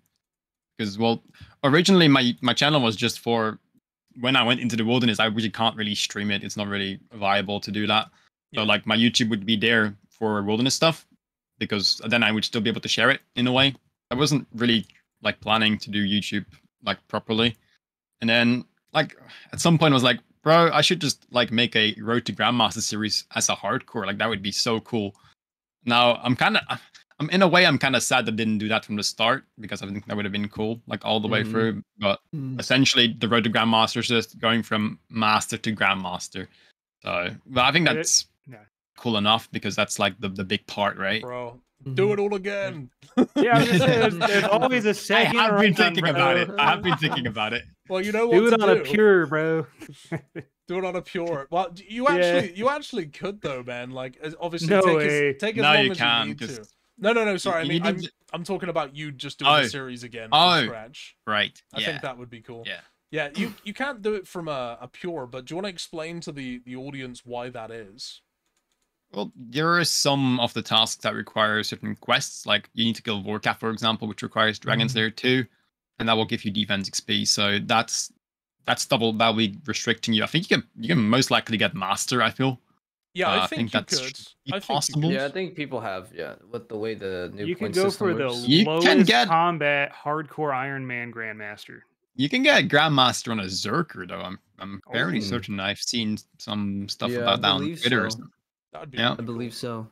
Yeah. That was That's the way to start possible. a That's kinda Berserker cool. account. That Yeah. is very. Now there is Inquisitors though, so like that. It's like you still have access to like some of the best gear, even with Mazori being out. You can still wear the non-fortified Mazori as well. So like there's definitely good gear that you can wear even as a Zerker. Yeah, I mean, you get the weapons too. Yeah. Just missing prayer mainly in some What's- other. Yeah. What's the requirements bonus. to Oh, yeah. wear a Slayer helm? Is it 20 defense? I think it's 20, 10 right? or something. Or is Right. it, Isn't or is it it less? 10? Yeah, 10. It's 10. So you could Because I think there's like effectively, 13 defense players. yeah, you could effectively make one of those and have yourself the Verzik helmet, which is kind of cool. Yeah, You know, true.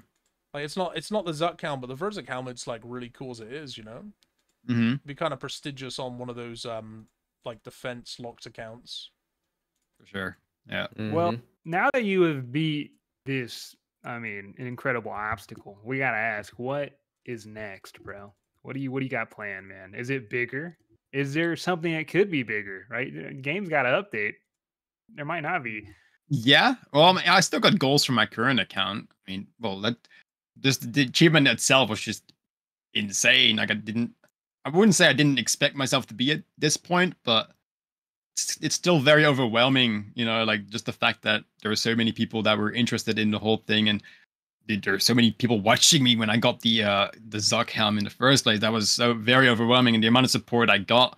Like I remember teleporting to Berthorpe, and there's just an ocean of people waiting for me there. I'm like, whoa, this is sick! Like that's so cool. Like such an amazing experience, and that's so motivating as well. It's like, wow, bro! Like so many people are appreciating this, and that's so sick that I'm getting so much love for this, and that just motivates me even more to even go further than I am already. And well, like you said, like what's next? I still have some goals. I'm currently maxing my account. That's one thing. That's the main focus at the moment. I'm currently mining Amethyst actually, so I'm actually not XP wasting even right now. Nice. But I want to get a Void Waker, which is probably the most interesting thing that's on my goals list. People have been like constantly asking me, "Oh, what's your goals?" And then I say Void Waker. I'm like, "Oh, no way, you're going for a Void Waker, dude!" It's like, yeah. But yeah, that's yeah, the flowers. Yeah, Fuse already showed us how to not get a Void Waker.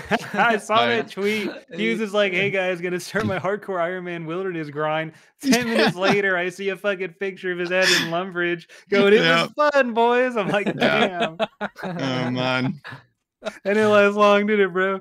Oh, yeah. Oh, that's the painful side that you don't see, right? It's like not everyone can do this. Look, he died so you can walk, man. You know. Apparently, I killed Fuse because I didn't notice because, but like I think it was yesterday or 2 days ago. He said, I was watching your stream right when I died." I was like, "Wait, you did?" I had no idea because I remember him saying in my chat, "Bro, I just died on my hard crime." I'm like, "No, you didn't. I thought he was trolling. I didn't think he was being for real." And then apparently, it was actually on that right moment that he just died. Like. It's kind of crazy. I didn't know that. But he was watching my hard mode top stream, and I was doing Nilo, and that's like one of the scariest rooms in the hard mode top for hardcore, because you can get killed very easily. So he was just so distracted watching my stream that he got TB'd, and like, so I'm indirectly the reason he died. Yeah, he died in a solo boss, escape. right? He could still escape though. No, he had so many chances to escape. It was kind of painful watching he it, just but. Kept freezing when the guy had flowers, and he showed the flowers so early on in the fight. I mean, that's fine though. I think like the fact that he's flowers is fine. And Fuse knew what he was doing in a way, but he just kept messing it up. Even though he was like DD'd underneath the PK, and he was able to get the log out, and he was like doing it fine, like walking with the flowers as well. And then like for some reason he just does an extra walk here, and then he just kind of ruins it for himself, basically. It's hard to time though, because like sometimes you don't really know if like the guy's gonna keep doing it. Oh yeah. I would have probably just panicked too. Yeah, I mean, obviously there was a lot of obviously there was a lot of nerves involved. Like you can't. It's always like hindsight. Oh yeah, like I would have done this better. Like, but no, but like you don't realize there's so much on the line at that moment, and you're under so much stress at that point because like, oh, my maxed hardcore right now with all these items.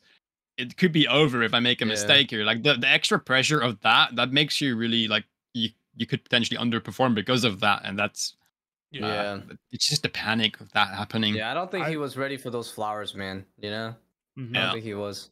It's funny. You probably need a little bit more practice. Dude, he dies to this. So I like Fuse, though. We actually hung out at TwitchCon. I didn't even know it was him. We were just having such a great time. A couple hours later, he's like, I'm Fuse, right? I'm like, oh shit, what's up, bro? Like I didn't know. We were just hanging out, but solo bosses are 100% safe. If you have a Yeah. scout, you cannot die because they have to go through your scout to attack you. So this man shouldn't have even gotten attacked in the first place unless he wasn't using a scout, which respect. Yeah. Bro. If he's not scouting on a hardcore, he was like definitely that, scouting, respect. but He was distracted. Yeah. it's so Yeah, dude, easy. Cocaine. It's so easy to not pay attention for like a split second though. Like if you do, like sure, if you pay full attention every kill, like you cannot die. You're right, but if you do hundreds of kills, there is gonna be a moment where you're not gonna be paying full attention. It's Did he just inevitably start gonna it though? happen. Huh? Did he just start the grind? Was that day one? Nah, no? he was already quite some kills in, I think. Okay, like okay. I've done a bit of the world bosses already. Like that's public knowledge. So you can just look up on high scores and see that I have boss KCs at the single bosses. And like I've gotten complacent a couple times. I mean, I'm not gonna spoil that much, but it's been pretty close a couple of times. Like I'm obviously gonna release that on YouTube at some point. But Nice. yeah. PKers are consistent, so they will over time. Oh, I'm pretty scared now because now I've already announced I'm going for a Void Waker, so I didn't do that before, and so I'm a bit scared. I'm just gonna get camped now, which is gonna be very annoying, but we'll see. Yeah, because like if someone takes you down, it's like a badge of honor, right? And it's funny Oh, because yeah. it's like not even honorable because they're probably hunting you down of every inch they can, every resource they're watching your stream. None of that's honorable, but that's what PKers pride themselves on is taking high level hardcores out of the, they just put your little face on a mount and stick it up in their room or something. They just look at it. They love it. No, I'm not gonna make it easy for them because like I'm wearing like the best gear possible, so it's like I'm gonna be in max tank in all cases, and so it's not gonna be easy to kill me. I know this is like a challenge, but do you have PK keys unlocked? Because you could anti, bro. That'd be a video right there. I don't have an AGS sadly, but yeah, I have claws. There you go. That's free. Or you get the Void Waker, and they never expect it. Mutz, do you ever worry? And just stay there after. Do you ever worry about becoming complacent now that you've completed probably the hardest challenge there is too? Because there's this I can't remember if it's an old saying or I think it was a statistic I heard that was like you're most likely to have a car crash in like the last mile on the way home because you're used to that final piece of road and then you just become like relaxed and it's like tree just. It's just one of those things. So do you ever worry about that, or are you always trying to stay on top of your game? I think my last hardcore dev really taught me that lesson to like not get complacent. Obviously, I worry about it because obviously I've gone the Zuck helm, which is like the most prestigious thing you could probably get, right? So it's like it's a huge ego boost in that way. It's just like, oh well, I can do anything, right? It's like that's kind of the feeling you get. But yeah, I think my last hardcore dev was Fasani. I think that kind of taught me like, okay, well, I can still die. Like at the time, I was like, I felt I was invincible. Like I couldn't die in my hardcore. Like it was not possible. I had an Elysian Spirit Shield in that account. So I was like, bro, no one's gonna kill me when I have this thing on. I literally died with my Elysian on. Like it's like it's gonna happen. You can just it can happen at any point. Like my death at Fasani was just a brain fart. My brain just turned off for a second. I just walked into the wrong quadrant and I got all the flies on my head and I just fell to the floor. It's just it's a full-on brain fart. It's just fully complacent and you would never expect it to happen like that. And that's exactly what you're saying. Like at some point you're just gonna have that moment. Yeah. Where I'm constantly complacent. It's gonna happen. I'm constantly complacent. Constantly just somewhere else in my life doing things, dude. Just complacent in life, Yeah. Yes. How do you think you prevent yourself from becoming complacent then? Because like I feel like the obvious answer is having really hard challenges to like work towards, but now you're basically done with that stuff. Aside from potentially getting the Void Waker, it's like. Well, I don't know, like, how do you kind of keep yourself from feeling complacent, I suppose? Good question. Yeah, I think part of it's, like, setting goals, even though there's, like, not really a goal at the moment, but, like, going for, like, a speed or something, like, trying to go beat your PB and make sure you're focused because of that. Like, oh, I want to get a faster time than I currently have, so I'm going to try very hard to get there and not mess up. That would be, like, one thing for sure. Or like trying to go for like a certain amount of kills per trip, like stuff like that, where you like kind of force yourself to do well. I think that's stuff that really help. I think that's also even like when you're doing a grind for like an item or yeah, like say you're doing bandos for like tacits, or chambers for whatever purple. Like that's helped me a lot with chambers, for example, like doing solos and constantly trying to improve your PB. Like I was doing a lot of CMs, going from a T-bow, and it was really fun trying to go fast, like knowing that like, okay, I'm kind of on pace right now, so I'm gonna try to get a good time right now. So that's what keeps it interesting, you know. Like if you go get a lot of white lights for a while, like you're not seeing purples, it's like, well, this kind of sucks. But then if you have other goals, like, okay, I want to get this time because you know it's cool, it looks cool, then it makes it so much more enjoyable and it keeps you going. Like it keeps you like you could easily give up. Like, oh, I'm like 50 dry right now, you know. Like I don't want to. Kind of don't feel like doing another raid, but if you keep that other things in mind, like going for a time, that really will help you get through the grind a lot easier. Yeah. Is KCs and high scores something that motivates you at all? Yes, I think especially now that I have pretty much all the items in the game and I'm done with my Zuck helm, I think it's just like going for high scores like on bosses. That's what's really going to be very cool at the moment. I think that really like solidifies your hardcore being extremely good and powerful and looks really cool as well. Like when you look someone up, like I do that a lot. Like when I see someone with some impressive gear, I'm like, oh, wait, are they an Iron Man?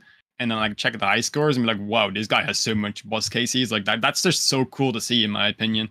Like just scrolling through him, like, wow, he's like 1,000. Like it looks so clean, it looks so nice. Because sometimes you just look someone up and just like, wow, this guy has like full Torva, but it's like, I don't know, 100 next KC is like, what the hell? This guy got spooned, man. Or a main. Yeah.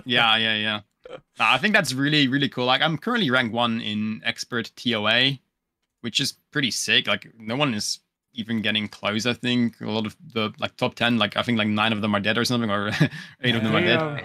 Yeah. Savage. Yeah. But yeah, I think it's really cool. Especially like one example is hard mode TAB. Like the high scores for hard mode TAB is pretty much empty. Like there's not even a second page for it. It used to be only 3 people for the longest of time, which is exact on Tree Client is pure hardcore Iron Man with 500 KC. Like that's still crazy to me, man. Like that is so impressive. Mm-hmm. That is so impressive. Like that alone, that's just so cool to see. Like stuff like that where there is not many on the high scores at all, and you're just sitting there at rank 1. It's like, bro, that's like full on chat status, you know. For the longest of time, it's only been exact and race food. I think those are the only 2 for a while, and then I joined them. Actually, yeah, I think so. And then I joined them not too long ago. And now there's a couple more because they lowered the KCs for high scores, so there's a bit more now because it's all easy to get on now. But it's still not a second page. 5 or something? 5, 10? I think it's like KC? 5 or 6. Let me quickly check. It's still, well, you know what they say about being at the top? It's lonely. You know, there's 6 people on there now. 6. So it's Tree Client. It's XZN actually. Yeah.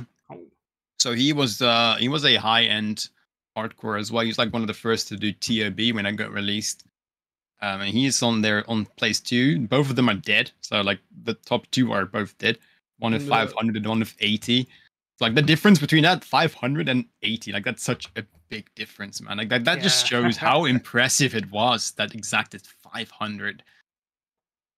And he just did it because he wanted to do it, you know. There's no one to beat. Exactly. He just wanted to do it. He challenged himself, bro. That's the mentality a lot of these people at the top of the world have. A nice little plaque on the walls, you know.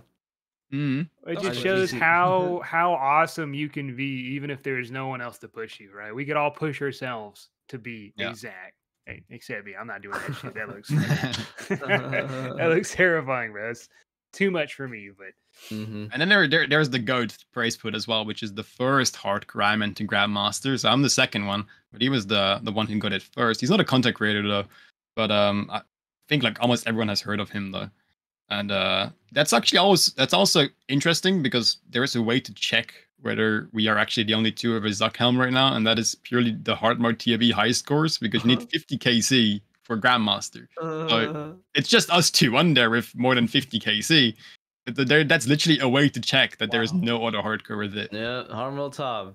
Yeah. Yeah. Wait, so what is the highest hard mode TOB KC for a hardcore armor? 500. Oh, sorry, But it was exact. Yeah. Yeah. Jesus. He's just chilling up there, bro. He's like the Wooks of hardcore. No one is gonna touch that. I mean, maybe me, but like I plan to go back for it. Yeah. Well, you know, if you touch that, It depends. Like it depends on RNG. Like like I'm going for the dust at some point, so it's a 1 in 400. So I'd have to go pretty dry, I guess, to beat it, but it's possible. Damn, you're gonna bring him back from retirement, bro. Yeah, dude. As soon as he sees you getting close, he's gonna just disrespectful to pass him. I don't know. Yeah, it's No. 499. I mean, speaking of disrespect, I feel like at this point it's a pretty known fact that you've over and surpassed Wooks at this point. I mean, this dude doesn't play hardcore, you know? Like, I wouldn't say that. Wooks who, bro? Fucking mutts, more like. My guy doesn't have a Zuck cam on his hardcore. Do you reckon? I know that Wooks has kind of stepped away from playing the game a little bit nowadays. I think he mostly plays for like content releases and stuff. Do you think that's probably the reason why he hasn't done the similar challenge that you've done, or It doesn't do we know anything about this? Long time consuming. that challenge is ass, dude. That's probably why no one wants to do. Yeah, but it's crazy. It's Wooks though. It's also dude. very time. No. Like Wooks likes to. No, Wooks made it pretty clear that he likes to do challenges that can be like done relatively quick. You know. Yeah. He doesn't feel like making a whole account just to kind of like chance it and then have to redo it again, you know, that kind of thing. I mean, Rooks is just an inventor, you know. Like he invents stuff. He invents new like methods on new bosses, and I don't think he's really interested in a long-term thing. Like it's so time. Like I'm gonna check my playtime right now. 318 days in game. So like that's close to a year, I guess. You know, like that's so much time spent on the account. And you got to remember, he's like a full-time job. So, at least I think he does. So, he's retired. Yeah, he codes for a living. For sure. Yeah. That man probably made like 5 apps.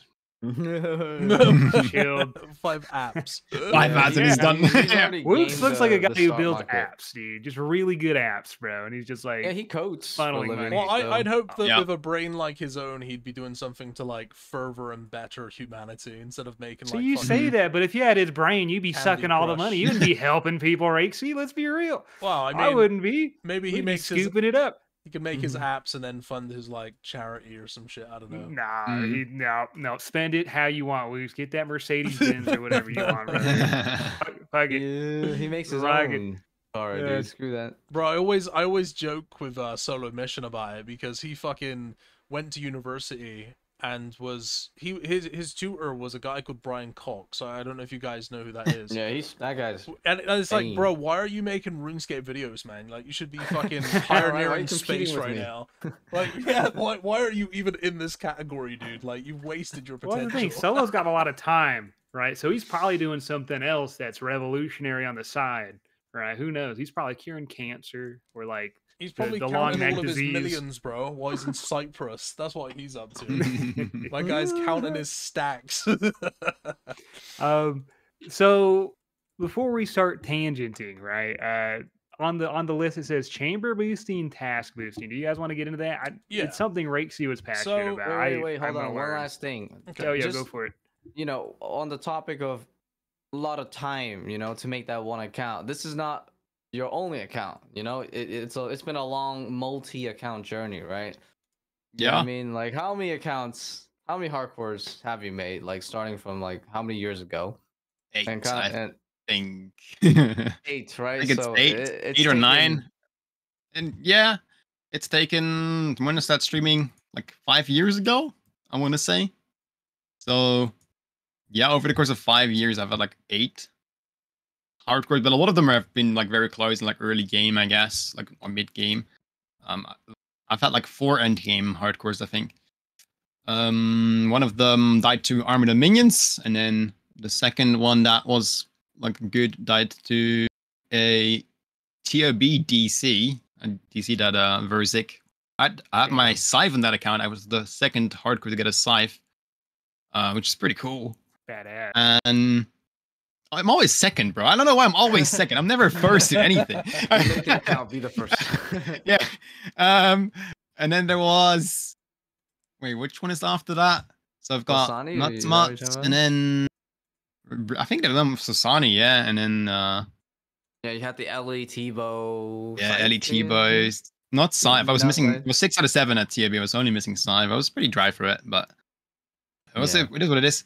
And then now there is Redemption, but yeah, 5 years, boys, in was- the making. You know, it's just been constantly like what people ask me, like, why are you remaking your accounts? You like, especially after the last one, like the one with the Ellie, like, how are you gonna pass that account, right? Like that's kind of like that's kind of the goal always. And like I want to pass my previous like PB, I guess, Mutz in a was way. like, Mutz was like, watch, you know. But to be fair, I was not expecting to beat my account. I was like, there's no way I am beating this like achievement that I got on this account. Like all these items that I have, I basically got like max gear. Now obviously TOA got released and like next got released, so more items got added. So that kind of changed it a little bit. But even considering that, like this account is crazy as it is. And I was not expecting that whatsoever. And on top of that, the combat achievements got released and I did that as well. So I couldn't really ask for anything cooler. Well, actually, there is one thing that has been kind of talked about a little bit, like what's next. And it's not really confirmed or anything. It's just been, it's been talked about here and there. And that is hardcore group Iron Man Zuckhelm. And that is very interesting because that's stepping it up by a ton. Because hardcore group Iron Man, if you don't know, any death is a loss of a life. So if you're a trio, you have 3 lives, and any death, even in chambers, like stuff that would normally be safe for hardcores, it's all dangerous. Even Inferno is dangerous. So like, just imagine having to do all that. 6 Jats, also dangerous. Like all that kind of stuff. That's so intimidating. 6 Jats is That would fucked. be That one is and like so many, yeah. The thing is, like everyone's saying, like it's impossible. It's never gonna happen. But I think it is possible. It's just requiring a very specific team because you got to remember, like you still got to do team tasks. Just not those that are not within your team size. So if you do a trio, for example, you don't have to do 4-man, you don't have to do a 5-man task, like an 8-man TOA. Yeah, right. so that is nice in a way, but you still need all the gear on all your accounts to get these times. And it's pretty interesting. How did you do the 6 Jad challenge? Like, I need to understand how you did that, because like you can get one shot. It's safe. Remember that. Oh, is it safe? I thought. Oh, yeah, on the regular hardcore, it's safe. Yeah. Oh, okay. I was gonna say, I was like, that would be nuts, on a hardcore though. On a group, it's not. Though. Yeah, that would be hardcore group. It's not. Oh my goodness, that would be mad. That makes me sweaty, and I'm not even trying it. Like I just. Yeah, I know. Makes me sweat a little bit. They can easily one-shot your booty. I mean, not a 121, but after that first hit, you gotta just dip. Like, like I'm out. Yeah. Can you imagine doing the 8-man speed run with all 5 of your group hardcore Iron Man like friends there? So it's like there's 5 lives on the line. That would be intense. You don't have to do the 8-man task. So any task, team size task that is outside of your group size, like if you're a trio, you don't have to do 4-man tasks. 5-man task, and also not 8-man task in that way. Oh, you so mean those like just get together, deleted. You don't have to. Yeah, because hardcore group is prestige. Yeah, so you can't raid with people outside of your group. Like that's not possible. Oh, so yeah, therefore those tasks just get removed. Wait, so it makes it easier in that way, but also harder because you can't just get carried. You have to go with your own team. So everyone in your team has to be geared enough to do the time. Wait, so that's what makes it very challenging. Do you get a different task, or does it just get completed? Sorry? It doesn't count. It's just not there. It's just not there. Yeah. Well, no, right. Yeah. So here's a question: like, if you were to make a group Iron Man account, is anyone checked if there's like you could make a group Iron Man account and then just skip that task, go like all in all? Is that even possible? Yeah. They just won't be there. Sorry, I worded that really poorly. Like, if you were to just make a group Iron Man account, with your friends and then just like not de-iron it, but like make it into like a standalone iron is what I meant. Ooh, I don't know how that works. You can't become a standalone iron. Oh no, you can't become a regular iron. No. I wonder how it become a works normal if you're I've got a no main idea account. about I guess group the RMN. tasks just get added again. Yeah, yeah. Probably. If you become a normal, it just goes back to normal. Okay. Yeah. Because like it can tell you're not a Yeah. a Well, group. I It's can like tell- it I only can- matters for prestige group accounts, meaning Mhm. that it's an account that it cannot do other things with people not designated in the group. Because if Yeah. you're not a prestige group Ironman, it doesn't really matter. You can do stuff with anybody. But Yep. if you're a hardcore group Ironman, you're automatically prestige. So Yeah. so that means you cannot raid with other people I mean, other than your team. I think that would be amazing content, and I think that right now would probably be an amazing time to do it, seeing as how there's been like a boom of group Ironman popularity since Mhm. like, you know, Oda Block and the farmers and stuff like that. It's probably a Mainly really just good time to content do that. creators, you know, content creator boom for it, yeah. Yeah, for sure. I Well, think content that would creator be really boom good. starts the wave, you Mhm. know. Like I how don't really Bodhi see started that the many wave group for Iron Man, and now look where we are. It's I virality guess. waves, man. Maybe, yeah. Very, very interesting to see how that works, bro. I just And, yeah, feel who- like with group content's a bit harder because people, you know, like they start for a week and then someone's gotta like go, you know, and that's it. That's Yep. the end of their Yeah. group, you well, know. well, that's kinda- why it would be like, who would you have on this group if you had to make it 3 people, including yourself, right now? Obviously, me and Um, Rice Cup. Nah, You're I just don't not know, I'm lasting. ready for it. I don't know So- I'm ready for it, man. the people that have been talking about it, actually, it's me and Kriskis have been mainly like speaking of it. It's like, well, that would be really cool to do. And actually, I haven't talked about this to Pracefoot directly, but Kriskis said that he had talked to Pracefoot and he said he was down to him. So like, I wasn't there for the conversation, but he said that Pracefoot would be down for a trio with him, me, and Kriskis. So that would be a pretty legendary We team, need to I would get- say. Like, Yeah, we need to get FaZe or like some big company to come on over and look at RuneScape content creators and just group you guys up, pay for your housing, pay for your rent, give you 6 Oh, months to see God. what you could create. Because they do Right. that with other games, professional games. Oh, I okay. think FaZe is a This good is- example anymore. Alright, I don't know a lot of fucking things. don't I just think- like to say FaZe because they're well known, but we need more of that. Like, there's such Mhm. awesome, complex content in old school RuneScape that has such viewage potential, but there are no funders or there's no organizations they could fall under Dude, to all really those orgs are maximize struggling this. right Dude. now, so we got to do it ourselves. Well, yeah, but they're just not looking at the right people. They're going, okay, go win your tournaments. You don't need tournaments to get views. Like, you just put 2 to 3 sweatiest hardcores in existence in one roof and see what the fuck they make. And I'm pretty sure it'd be amazing. And if they die, or say like the internet goes out for the house, I mean, that's great content. Let's be real. That'd be beautiful. They all get tossed, dude. I wish I could fund it one day, bro. All right. When I get my million somehow, dude. All right, I'm gonna start looking at these fucking content creators. We're gonna make something. I don't know what the organization's gonna be called. It's gonna be sweet. The Milkers. That sounds like a different organization. That could be it. Maybe. Yeah. So, about the boosting stuff. Yeah. You know, earlier in Yeah, the next podcast. topic, right? Next topic. That's right. Is that what we're going We for? finally We're moved wrapping it on up? from. We moved on. We moved There's a on. lot to cover. But thank you so Yeah. much for telling us about all this Oh, sweet, yeah. hardcore, juicy. Oh, lore one more thing, actually. content. One more Oh, thing. one more thing. This is actually very exciting. I have not received this yet, but Radish Boy, another content creator, he is working on an IRL Zuck helmet for me. He's gonna Like wear it. one that I can actually put on Badass. my head. That is gonna be so cool. I'm so excited for that. I don't know. He's I so think I think creative. it should always be finished by now, but still has to be delivered and stuff. So I probably will still take a while. But I'm hoping it'll be here before I max, so I can wear it when I max my hardcore. That's gonna be so cool. Dude, that Yeah, sounds. that's that the last thing I sounds wanted He's awesome. to, gonna wear it. Yeah. Yeah. What a guy. Bro, you gotta Yeah, I wear that saw to like that. RuneFest or something. And speaking of, Oh like, yeah. has Jagex have they acknowledged your achievement at all? Like, has there been anything, any kind of acknowledgement? I have not seen anything. No. Oh, that's What? sad. I mean, bro. Fuck, I'm man. probably That's J-Mods, fucked maybe J-Mods gratzing me, but apart from that, no, nothing like official. Oh, That dude, ain't right, they dude. they should do something for you at the next RuneFest, Yeah, or we're there doing should it be for you, bro, something. right here. Need to fly you I mean, over, bro, maybe get you a maybe I'll get a shirt. golden gnome next year. Who knows? Should Maybe. get the diamond gnome. I mean, I dude. don't That's think for streaming, but ridiculous. maybe for YouTube. But streaming is probably not gonna happen. 'Cause I'm not a new streamer.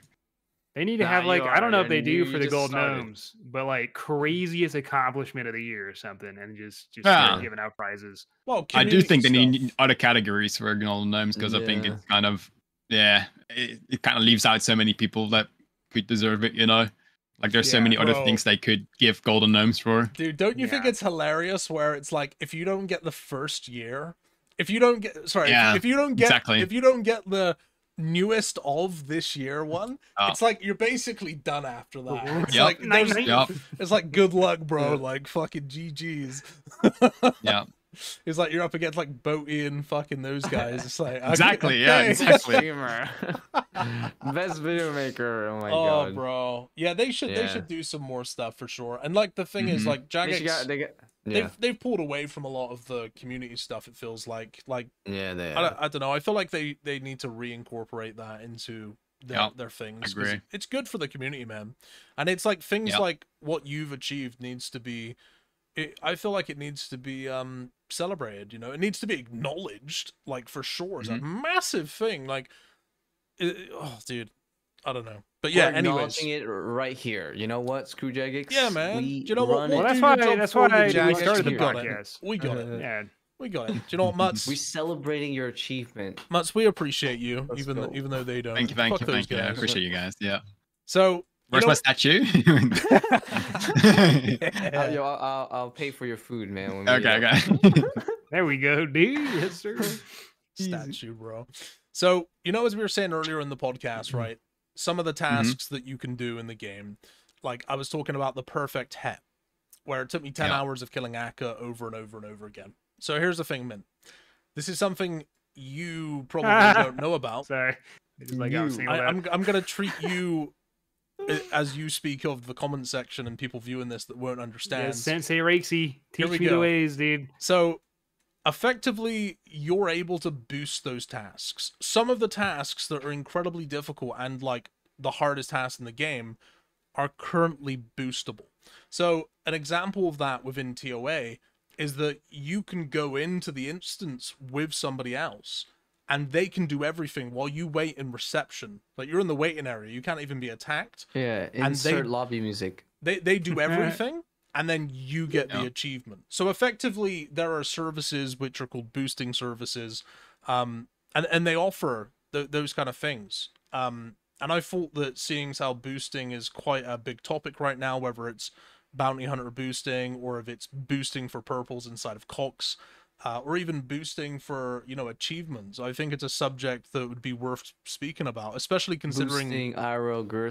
Let's cover Mutz all is of the recently boosting achieved. real quick because it's kind of hilarious, man. Dude, we got can't. torso There's too many, boosting, bro. There's too fire many. cape, inferno, fucking Fire- Okay, Lanceys right, right. now So, are Fire possible. boosting. wait. So Wait. fire What? cape. There's, Wait, hold up. there's a difference between boosting and services. That's just So, a service. Fire capes Well, is a okay, service, let's- right? Let's not get it All twisted. right, but it's all right. It's fine. different. Things like that It- gray area. there's a gray area bro. because you're not gonna get banned for it. I Services get is that. straight up To me, bannable, I you know? just it's all the same shit in different kinda fucking is, yeah. opinions, but Yeah. we won't count that. All right. No, So what else do we got outside of that? We got Well, the fucking difference is- torsos. yeah. The difference between Viagra, boosting and you know. services is like services would be that they log onto your account, Yeah. and that That's is the what makes it difference, yeah. bad. That's a And violation. the Yeah, but if you're just sitting there other- with your dick in your hand while someone's doing something for you, isn't that the same thing? well, Yeah. no, because they are helping you in the game on their own account. Yeah, So it's like like a it's legal very loophole. different.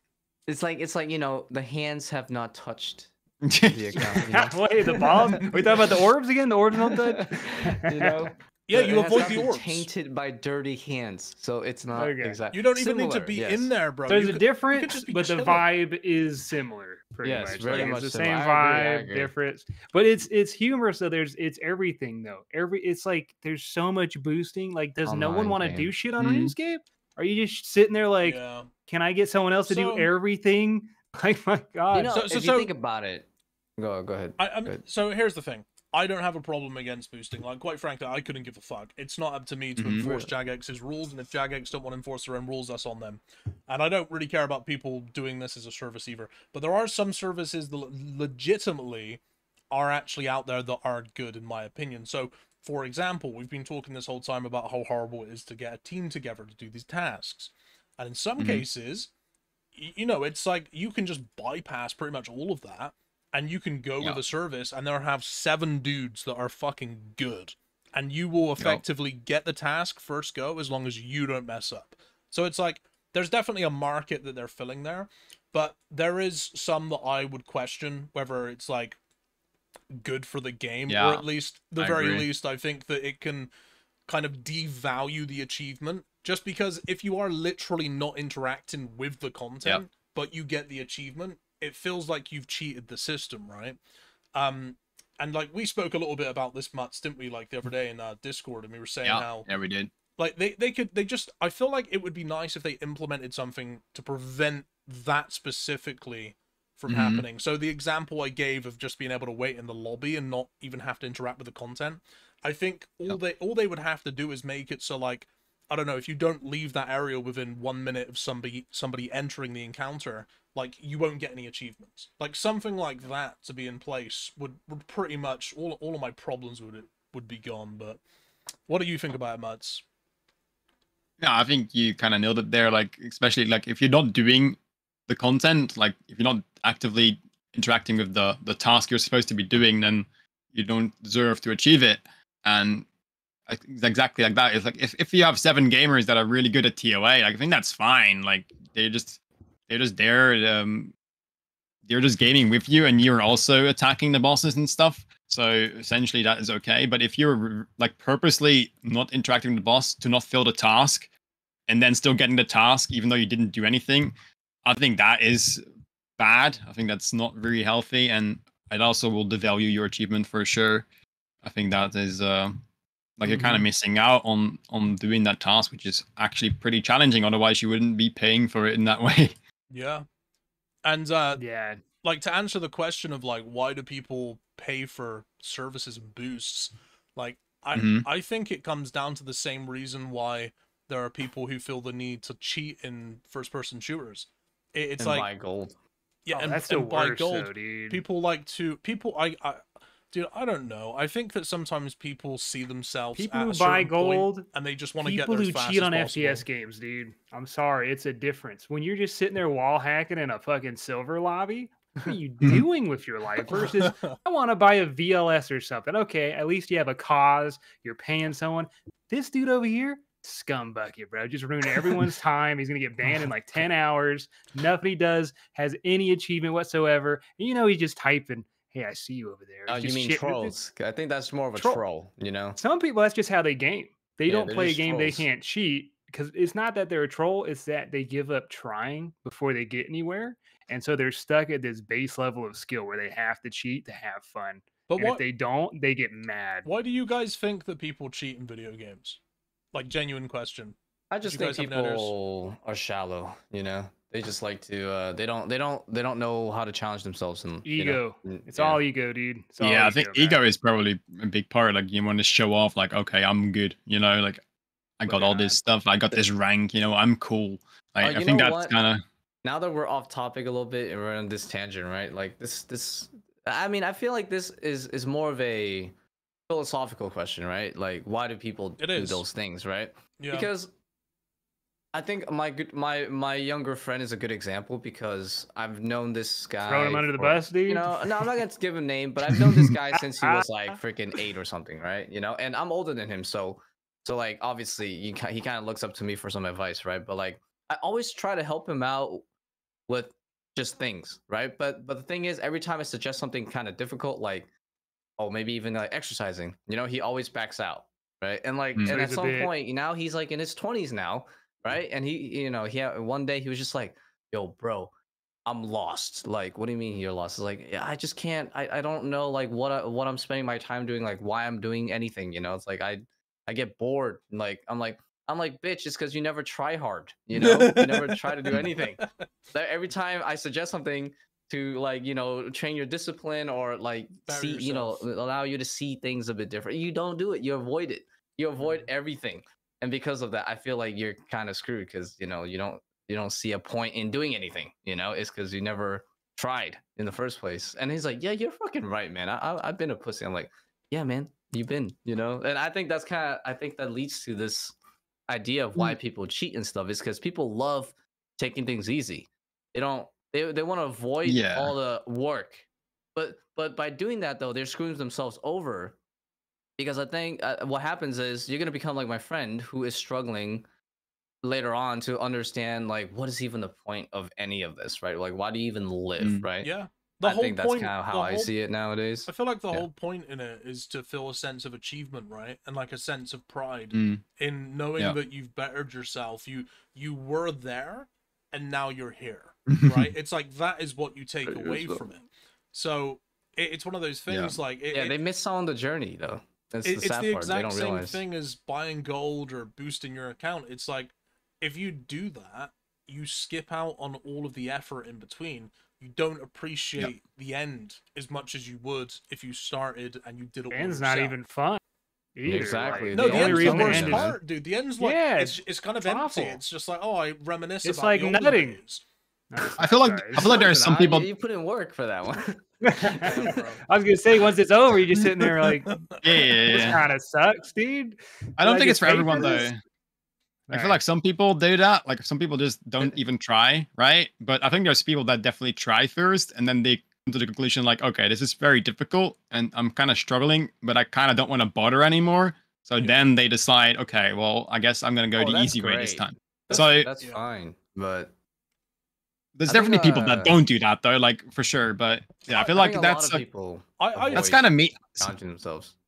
I think that on like a very deep like level, I think that it comes from a lot of it's a very personal thing where people often will see themselves at a certain point and they kind of want to get there no matter the cost. And it's the same, like there's so many similarities you can draw between like take like social media for example. There's loads and loads of like Instagram accounts where people have bought They call it the Bella Delphine effect, dude. They buy an account, they get follows, they buy likes and stuff like that. And it's like it comes from like a I think it's just people want to get to the final part as fast as they possibly can. And I think that it could potentially come from a place of like social media in a big way. It's like there are people that are so good at the game, and it's like when you've got something like the Zuckhelm, which is a clear prestigious item and it shows your skill and like how good you are at the game, etc., etc. If you can buy your way there, it's like an immediate flex on people. But the crazy thing is that if you're somebody that legitimately did that and you got it yourself and you play with these people who boosted all their stuff, straight away, bro. It's so obvious when somebody's like not clearly deserved what they have versus somebody who has. And it's just one of those things, but I guess like you don't really know until you get to that point yourself, and then you can see like it's like you would never make that mistake if you got that yourself, or if like you did, it wouldn't be like that. Yeah, but like that was really the case where like it was very common when people bought Infernal Capes, right? That's like not too long ago, I guess. But like you could tell when you're like doing PVM with them that the cape was bought. Like you just know, like okay, there's no way this guy did Infernal himself.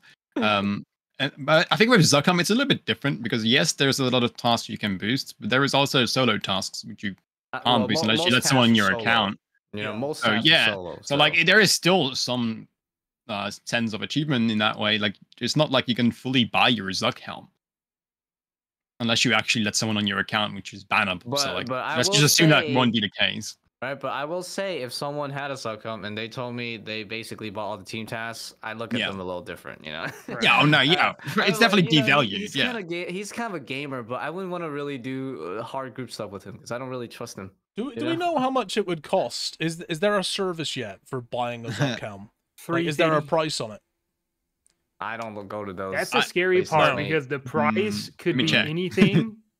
And that's why people would do it. Like they might pay an exorbitant amount if there's a lot less, supply than demand. I think they definitely charge like 100+ mil, like easily. I think we would go past the point of it being. That's just a singular task. It'd be in the billions, probably. It would be. It'll literally be billions. Yeah. It would probably be anywhere I imagine, like for probably between like 5 and 10 grand. Like USD, I imagine, if you were to pay for it, because like here's the thing, you Like, so for example, you have to you pay for it, like as in yeah. beyond Is in you boosting. literally say, "Hey, I want a Zuckcam. Here's my account. Log in, do every task." Oh, like yeah, that. you mean illegally? Yeah. Oh. That's what I'm saying. Same But thing. the thing is, like, Okay. why Completely not illegally. why not think of it like that? Considering that people who Terrible. buy Why'd you say Infernal that, Capes Rexy? don't get banned. Mm. Like, Hey guys, like, please why don't not? do It's this. definitely within the realm of Don't do this at possibility. home, no. Yeah, But this disclosure, we are not endorsing people to do this, no, okay? This is theoretical. Rexy's bro, going crazy. all I'm gonna alright? say, man, is that if you're somebody who pays for a fucking Zuckhound, like you never did a fucking task in your day, then in my opinion, you've had to pay for it in one way or another. Especially if you paid anything over like $5,000, I'd be like, okay, well, you did your due diligence there. You paid, you sacrificed something in getting that, you know. Yeah, true. It is what it is. But like the thing is, like, I have people all the What ain't time. I'm quite interested in this in my chat. They're like, you know, Infernal Capes are really cheap to buy now, and I can't believe how cheap they are. I'm just like, damn, like they're basically doing them for free nowadays.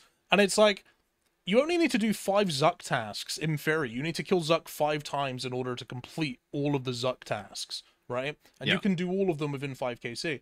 So it's like, it's one of those things where it is a little scary when people aren't being banned or capes removed and so forth for that kind of activity, when there is something that is prestigious right now. And the most prestigious item in the game, I would say, based on a skill basis, is the Zuckhound, undoubtedly. It's not a max cape, but at the end of the day, like, not to discredit people that max, it is what it is, but like in terms of skill and like knowledge and stuff like that, definitely. it's definitely the Zuckhound. So it's kind of worrying in some ways that some of that can effectively, and some of what I would say is the hardest content in the game, such as Zuck, just be completely bypassed by your credit card. And it's just like, it's just kind of mad to think. Like, I don't know. I'm impressed, dude. I don't think there's many impressed, people bro. that have bought the Zuckhelm and I don't think anybody gotten has away with legally it. bought it like There's that. probably maybe like one. I don't know. I think they've done pretty well with anti-cheat recently, like banning people that have obtained stuff illegally, I guess. I think Well, they've really yeah, put I some work mean, into that. honestly, right? Like you could technically buy anything, you know, in anywhere, right? Any game, but like the matter of the fact is like, I think a lot of people just don't really understand that if you really want to be satisfied, you know, with with the things that you do in your life, whether it's, you know, perfecting a hobby or like such as RuneScape, like making a good character or completing good achievements, is that it's not about the result, you know, it's about the process of you working towards it. That's the thing that matters the most, is because that's what makes you appreciate living, you know, in the first place, and like enjoying the time that you have here. I think a lot of people think that, oh yes, oh Suckham's amazing, I want to get there, but and just have it, right? They just want to have it, but they don't think about the process. That's really the meat of what you are missing out. You know, it's not really just getting the Suckham, it's about the fact that you have all these stories of how you did it. You know, like Mutt's here, we spent an hour or two talking about all the crazy shit that he did, and that's really what like makes it interesting, right? It's not just that, oh, he got a Zuckheim. It's that, no, this is all the stuff that he did in the process, and is interesting, and that's, I think, really is what makes it worth it for us, you know. Dude, you don't just get something. I think it's the process, man. Sorry, the journey. I've just got this on my head, like on my mind right Yeah. now. I think it's like kind of terrifying how, you know, as time's progressing and things are becoming faster and faster and like more instant dopamine hits, whether it's the content you consume. I hate it. And it's like, Dude, bro, for as real. time continues and like people get more and more used to that easy dopamine hit, like it's gonna, I think it will create like generations of people that just don't feel that much enjoyment because they've like skipped out on the main part of it, you know, what is the fulfilling part. And it's terrifying. Have you guys like watched a movie and then also scroll through TikTok and then check Twitter? Or is that just me? Like I'll just be watching something and I'll watch something else while I'm Definitely not watching me. something else. Not when I'm watching a show, because I'm usually just AFK in RuneScape, and that's my TikTok, I guess. But like, if I'm just like editing. You know, sometimes I'll literally like edit for 2 You minutes, can and then I'll edit take. and watch something? That's No. crazy. I'll like edit, right? And then I I'll do. see like a YouTube short, right? And then I'll see a YouTube short, and then I'm like watching it, and I'm like, fuck, I watched more than I edited. You know? Yeah. Oh yeah, that's very relatable. Yeah. Fuck, Yeah. I hate Dude, it. dude, don't I like often- I'm that. ruined, dude. I I'm watch ruined, stuff. bro. Yeah. I watch I stuff mean, I while still I'm get my editing shit done, sometimes. but yeah. I usually watch stuff that makes me feel a certain way. So like, if I'm trying to make like a part of my video really hype, then I'll watch something that gets me really hype. Or I'll listen to music that fucking riles me up, and I'll be like, I need to get a song like this that's not copyrighted, and I can throw it in Yeah. here. Yeah. But like, I mean, for Mhm. me, I want to go take like a trip somewhere like in a forest for 2 weeks and reset my dopamine. Cause I'll just be watching like a podcast. I'll be learning about AI or crypto or something. I'll be like, oh shit, something popped up my phone, dude. Oh, Biden just fell off a staircase, dude. What the fuck? Oh, That's pretty yeah, sweet. no, I've You been, should like- just try. You should try meditating. It's more of a I've been realistic exiting out of escape. all those. You should, Yeah. because if that's what you're thinking about, you should try to meditate. Like for real, try to meditate. And I'm not saying that I do it myself, but I know that the effect is what you're trying to say there by going to the Exercise woods. helps too. Well, with- it's with- Yeah, with funny that. also. because meditation would for sure help me out, and I do need to make that a part of my day with a lot of other good, healthy things. But I feel like what I've been doing lately is slightly like meditating, even though I'm like dopamine, fucking, it's rude, it's over, right? I'm just, it's, but I'll in my head I'll be planning stuff, right? Like, you know, we were going to talk about this a little bit later, but how Twitch is being super greedy and Kick is taking a lot of their viewer base. I'll be planning that in my head, and I'll be looking at TikTok, and I'll be like, could I make more TikToks? And I'll be checking out the algorithm, and I'll check out, like, I look over at Rakesey's channel, I'll see his longer videos are doing well. Like, in the back of my mind, when I was streaming all the time, I would never plan, I would never think, I would just do. Now all I'm doing is thinking and planning and doing less, which might be bad, but when I do something, it's strategically put out, it's layered. It can No, unfold in the I next think it's couple better months. for content creation, but I feel like not necessarily the same line of issue with, you know, getting distracted by a billion things, but yeah, planning for content is always Well, a that's good what idea. I do. I'm Yeah. just thinking way too much lately. That's all it is. Yeah, bro. I mean, I think that's one of the problems with stuff like TikTok and stuff, but Well, is it also kind of like maybe that's just what life is now? Is just constant interaction and constant knowledge. Yeah. They say we're in an information war because we don't know where the information we get is coming from, right? So we're constantly given information that interacts or contradicts. So we're just constantly learning, and then the things we learn will be like, that's not true, or maybe that Yeah. is true, and then we Yeah. got to figure that shit out, and Well, maybe you should that's kind of start- what is related. You should to start by dopamine. trying to source reliable sources, so people who are like genuine. That's all I do for Yeah, yeah. sure. Yeah, Right. so and also at the same time trying to like you know, try to reduce the amount of I guess pathways in which you get all your information, because like sometimes you just have too many coming in at once, right? Just close some of that shit off. I mean, for example, I don't fuck with TikTok because I know like if I ever mess with it, I'm gonna like get distracted way too much. I feel like, you know, Twitch streams on the background is like my ideal. You know, the occasional YouTube video, like, you know, my ideal. Like I don't want to, you know, Dude, my have TikTok too algorithm much is shit open, crazy, man. bro. It's Yeah, crazy. like League of No, I'm Legends out. play, titties, No. RuneScape clip, politician falling, more titties. All of a sudden, I'm hours deep into I random don't titties on have a TikTok. I'm TikTok like, what right am I now. doing, dude? What's How do we happening? get I'm here just from watching boosting videos. tasks? Well, I but- don't know. but It's I not- feel it's like We're talking we're about titties on connected. TikTok all of a sudden. Yeah. See, Well, I like feel I don't look at things. It's the algorithm, and it's Yeah. like it tracks my eyeballs. It's like it's titty time. It's like, what do you do? I want to So, watch League of Legends bro, content. Asian, you need Asian, to Asian, you need Asian, like, you need to just like try meditation and just like before you get into it, you can just think, I could be scrolling through titties and titties on TikTok right now, or I could be planning my next move on old school RuneScape. I could be dropping But, the next banging gamer video that blows up. Yeah. If I put more thought and effort into what the fuck I'm doing instead of just being a fucking sheep and a zombie and a slave to the fucking ticks and the talks. Well, the Yeah, more I as- delve as into that much- info, the less of a sheep I feel, and the more like I know it's happening, but I can't do anything about it, which is still super useless. I mean, But It's all to about what reading Musk between the was saying, lines.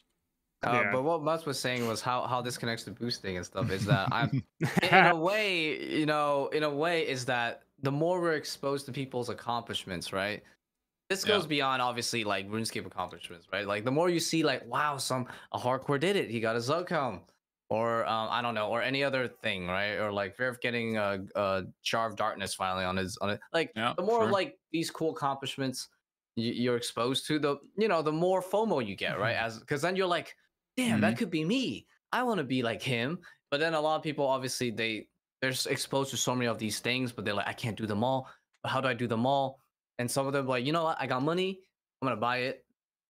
Good, Yeah. like something Yeah, like yeah, that. yeah, I feel like definitely. that's how it would connect. But it's like a far bigger, broad, spectrum.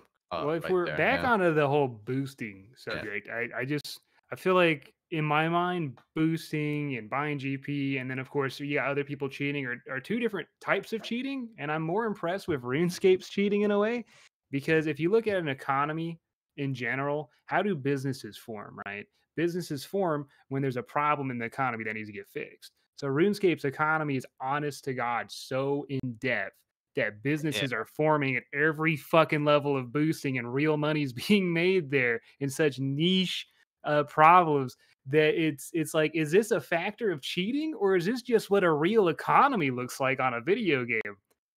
We I This mean, don't is know. It could be yeah. just what a real economy looks like, because that's what happens in real life too. Like, isn't that what they're trying to make in RuneScape? Is a real economy? It's a They're very succeeding. I think it's one of the most, I guess, complex MMOs out there. In terms Very of sure. economy, yeah. yeah. Very complex. Yeah. I wouldn't Especially with the economy. I wouldn't really want it to change. Like I said at the start, I don't really have a problem against boosting in some forms, but it's like it's kind of the thing that gives RuneScape its magic, you know? It's like the evolution between just playing the game as you're younger and then like seeing merchants. Merchants are effectively exploiting somebody and then exploiting somebody else to make a little extra money. And it's just like that's just And we kind of got those evolved too. into services, and now it's like we will literally complete tasks for you for a price. You know, it's just the evolution of, like, I guess you could say an economy, but if you remove that from it, make it bannable and stuff, I feel like it does take Well, they can't a little bit away. really.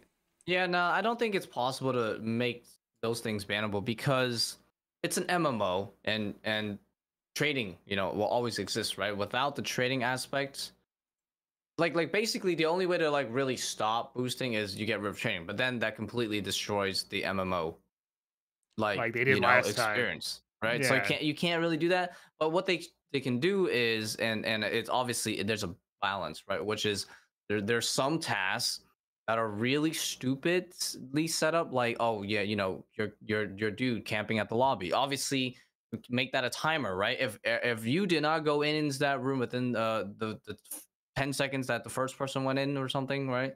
Then you don't qualify for the task.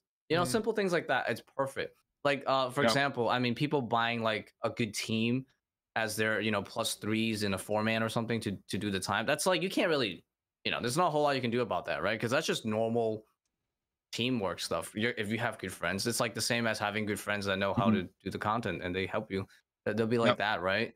So I think that all they can do is tweak certain tasks, right? Like if certain boosts are just too stupidly like unfair, and whatever, they can fix that. They can fix those things, or enforce like Inferno Cape stuff like they do for certain things. Yeah, enforce. Well, they yeah, do that, bounty like, hunters, a sea of infernos, and shittiest see, PKs you ever they gotta seen, do it, bro. man. There's no enforcement, bro. I mean, they do Yeah. remove Inferno Cape still to this day. Just If like it's like super obvious, I guess, but it must Yeah. not be that obvious because it is a full-time career for some people. Yeah, and, no, I mean, like Rakesy said, I got they nothing against boosting. I'm do it almost in waves, but you get what I'm Yeah. saying. It's like, like they should enforce some of it, but you can't really outright like ban everything. It's just not possible. So Yeah, unless you I get think rid of that's trading. Yeah. when you shoot for the stars and try to make the realist economy on a video game possible, you're going to run into real economy problems, and that is just something that we got to deal with as a community. They got taxes on Grand Exchange for burn items. They got for bosses you got to pay 100K for death. So they're adding things that would be burn mechanisms that try to stabilize the economy, but you're not going to be able to solve everything, just like we don't solve everything in the real economy. We're actually pretty fucked. So it's maybe it's just based on a fucked model. Who knows? Yeah, it's just not perfect. The human interaction is just not perfect. As long as people are having fun, Yeah. that's all that matters at the end of the day. Yeah, it is a small thing in the grand scheme of things, because you know the boosting stuff in these tasks are super minority people. You know, most players like they're still trying to figure out how to cut a magic tree. You Oh, know, yeah. so And it is cool. benefiting high skilled players. So I mean, not to all those That's people doing true. this shit are insane at the game, and they are benefiting greatly from being. It's kind of like the rich get richer, though, in a way. It's like, well, Yeah. it's just that group of people that are constantly benefiting from this. Well, that's and why kinda, we need like some exploiting sort the of rest. we need like an outlet for these incredibly skilled gamers, so they're not just focused on making random Yeah, GP, but no, maybe exactly. a career. Yeah. I wish there was something there, because there's so much opportunity for them to do something, but there's nothing to do past a certain point with all of these skills That other is than challenge yourself. That's such a difficult thing, though. I feel like the community has gotten so in depth in this game. Like, we've got this game figured out to the dime, you know. Like, some of us are so advanced nowadays that designing difficult content is gonna make it's so much more difficult nowadays than it was before. Like Fire let's say tickets, Inferno release, that was so good. And it was such a prestigious item for the longest of time. It still is. It still is a very prestigious item. Yeah. It's not. It's just a lot more people Yeah, have gotten so and- much better at the game and actually achieved it. And that's what is pushing people as well to get better. And now that everyone is at this skill level, or a lot of people are at a very high skill level, it's so much more difficult to design content that it is actually so difficult. Mhm. Like, it's going to be so. I don't know. I don't think there ever will be anything that'll be extremely challenging, but maybe. Who knows? I got an Who idea. knows? All right, Yeah. I already told bro, everyone it's this gonna be idea, the but boss that no, takes your no, account. shut- Come no, on, we hey, heard no, it a million okay, times, Mutz. bro. What do you think about this, dude? A boss that deletes your RuneScape account. Bro. All right, if you die. But that's not Okay. mechanically challenging, is it? No. That's You not necessarily. don't every Punishing. week, right? Maybe they only have it live for 1 week in a month, and they change the mechanics. And once you go in, you're fucking locked. You can't teleport. You got to beat this boss. There is nothing that is given about this boss, right? Yeah. Maybe you can watch someone else do it and take some notes. A week long, and they shut it down. They redo it, and it drops maybe like insane cosmetic gear. But like I said, if you die, your account gets deleted, and then maybe like a surcharge of $100 just think- to kick you in the nuts. But Do you know what I think you should do, Min? I think you should just do it yourself. Just make a series where if you die, you have to delete your account. By the way, this is coming from the guy who Episode said that one. the Revenant I mean, what boss the was perfectly mechanically made. Oh yeah, I remember that. Excuse that was in our That is podcast, the actually. best. Dude, think about this. All right. You're going into an area in the wilderness and this boss pops up and you attack it. You can't teleport, easy dodges, but everyone around you can murder you in an instant. How beautiful. It's balanced is for that? PvP. It's great for PvP. Yep. It's great. I'll say Beautiful, that. dude. It's a beautifully It's like- made boss. And that's it. That's all I got to say. It's perfect in every way possible, dude. Except for the loot. Could be a little better. And honestly, the people farming it are annoying as shit because they are in max gear and unkillable. But other than that, it's perfect. Yes. Speaking of good loot, boosting chambers purples. What about that? Because that's also a form of boosting. Dude, And I think that's a pretty interesting topic, in my opinion. Okay. Do you want to go into detail and explain quickly how it's done and what it is for the viewers? Yeah. So essentially, you're scaling up a raid to have like a lot of people in it. So you're starting the raid. I think it's like 26 people that'll be in the raid when you start it. And this means that every like NPC in a boss, like all the bosses in the rooms, they will have a lot higher HP and therefore give a lot more points than they would normally do. So what you would do is you would scale up this raid to a very high amount, and then do all these rooms, but only on one account or two accounts. So like your boosted account, basically, which is, well, these days a lot of them are hardcores or Iron Man, and they just get a lot of points. And there is one main account that also gets a lot of points. But the thing with this is that your personal points will cap out at some point, which is, I believe it's 131k points. And after that, something interesting happens. And that this is kind of why this is possible, because your personal points will be capped. And therefore, it will still go towards the team points, though. So the points are still being gained, but not on your personal side anymore. And this is why the boosting is even an option. Because at the end of the raid, what happens is you get onto a very low HP on your main account, and then this main account will then just leave the raid completely. And well, why is this possible? Normally, when you would leave the raid, you would take all your points with you. So they will just exit the raid. They will just be gone, deleted from the raid. But because your points are capped at 131k, that means only the 131k, which is a lot of points. It is a lot of points, but it's not a lot of points compared to the total, which is like 600k or something. You only take your personal points with you from the total points, but there's still so much left over, and that's just team points. And since the other account with points in the raid is just the Iron Man account, that Iron Man account is basically eligible for all the loot chance. So That's all the team insane. points, a purple will get rolled. If it gets rolled, well, the only person it can go to is that one account that has the points. So yeah, essentially it's like 3 hours per raid if done well, and it's like a 65% chance to get a purple, which is kind of crazy. Fuck, bro. Yeah. So that's the idea of it. That's kind of ridiculous, dude. Like, Raid's 1, you're gonna ruin that adventure. That's Rice Cup's favorite content. The only He question loves that. I have, well, I've got two actually. Well, it's not easy to do though. It's not easy to do. No, it's a lot of effort for sure. So when the main account leaves and he doesn't fully kill Om, they leave it with like under 100 health. Does the Iron Man then go in to finish the kill? I'm guessing. That is an option, yeah. If that Iron Man is good enough to do that, they can do that. That's how Lake does it.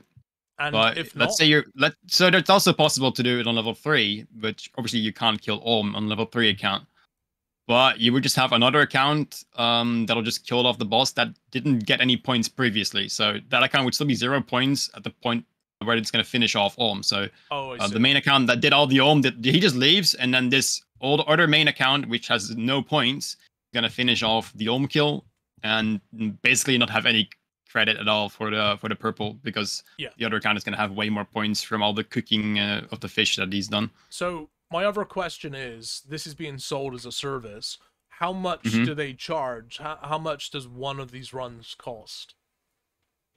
It's quite a lot. Let me check. I think it was hundreds. I'm in one of the Discords. I heard it was like 700 mil or something. Damn.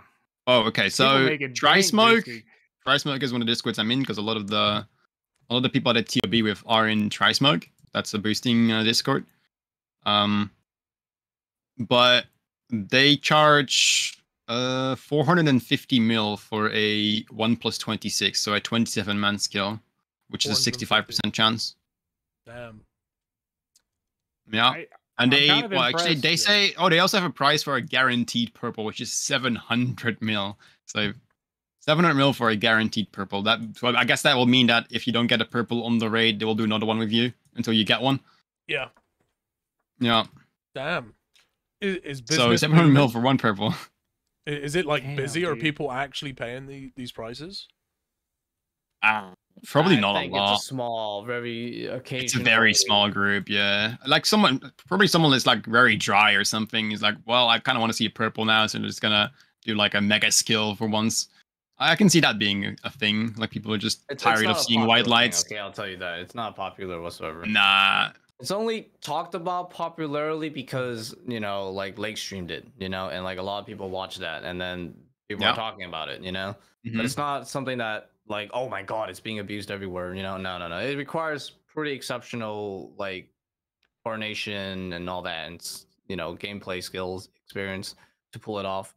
Yeah. So it's not easily abusable by any means. How do we feel about it? Because I haven't fully like given it my full thought yet, so I'm not fully like have my mindset on exactly how I feel about it. So have you guys thought about it a little more?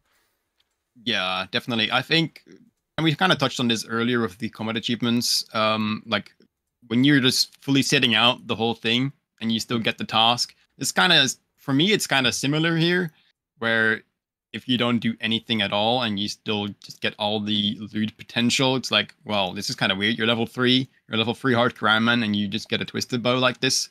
It's a bad taste. But it is a bad taste. I think being boosted is fine, like in Chambers. I think Chambers is designed in a way where even a level 3 can get points and therefore has a chance to get a loot. And I think this is fine. I just think the main issue is that there is a cap on the personal points. and that it's going to the team points. Like that is just the issue. I think it would have been fine. Like, let's say the main gets 500k points, right? Because that's kind of what he would have gotten if he wasn't capped out. And then he leaves the raid. Well, he takes all his points with him, so that's kind of, it doesn't make sense to do that. It's not deserved points, is what you're talking about. Yes, that's the so issue. in that way, like, yeah, let's say you finish the raid, but it's only your hardcore level 3 account that did some fishing and some eating of the food. I mean, you can probably still get like 100k points, which is, I mean, it's still a good chance, but it's a lot different to 65%. It's definitely not 65%, and I think that's like the big difference. Like, you can get boosted, but just have a lot lower rate than it currently is. I think that would be a lot nicer in a way. Yeah. But that, yeah, I guess so. Like right now, kind of is, Yeah, go ahead. So right now, the points that you didn't really get yourself, they're getting forced onto you because this other person is leaving the raid. So it's kind of like you don't deserve these points that you just got given to you, basically. I agree. You should only be rewarded for the points that you actually got yourself, and not the points that someone else just donated to you somehow, because that's kind of how the point system works there for some reason. Like, I don't even know why exactly there is a cap. I'm not sure. Yeah, they Oh, weren't dude, thinking. they got some spaghetti code going over there on Cox, man.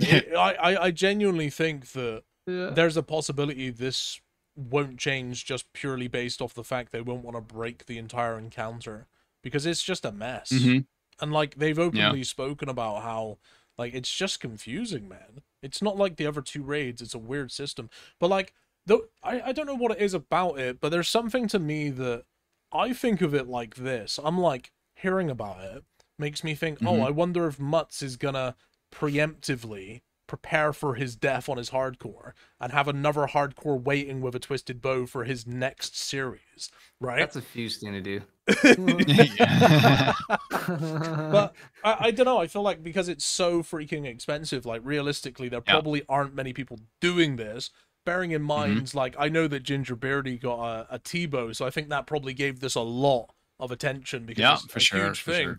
But like, in reality, you're probably gonna get like 20 arcane prayer scrolls before you get your T-bow, and then you're what, like 20 build deep, and it's like, oh yeah, it's definitely not viable. Yeah. No. So I'm just really thinking, is it really something that is that big of an issue?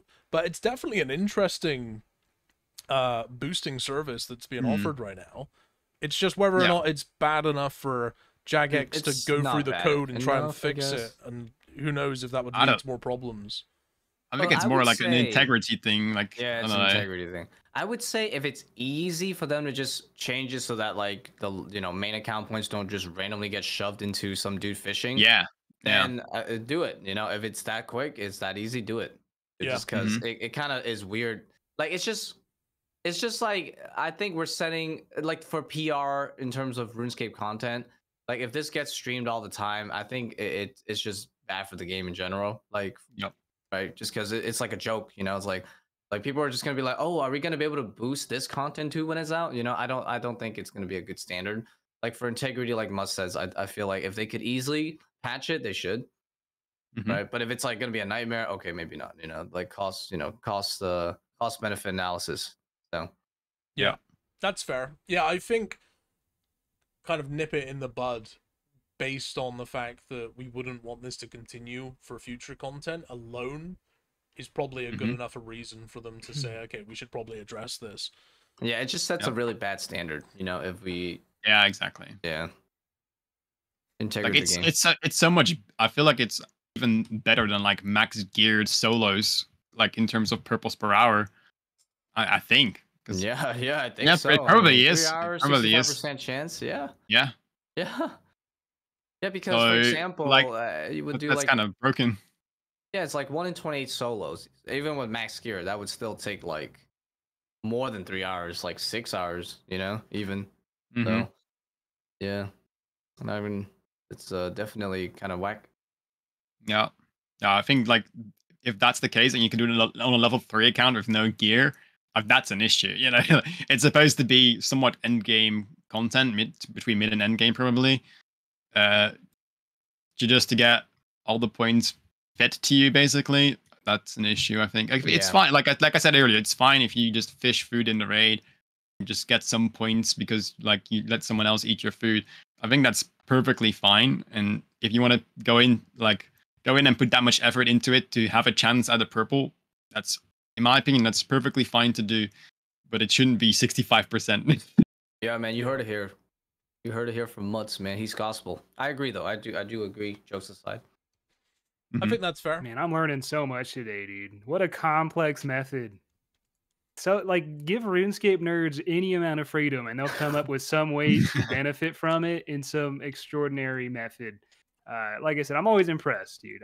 Whether they fix it or not, them figuring this out is just borderline impressive. It's a question that I often think of a lot when I'm playing the game and I'm like learning these new methods, like recently how to do the butterfly effect, kill Akka without taking damage, how to Butterfly avoid effect.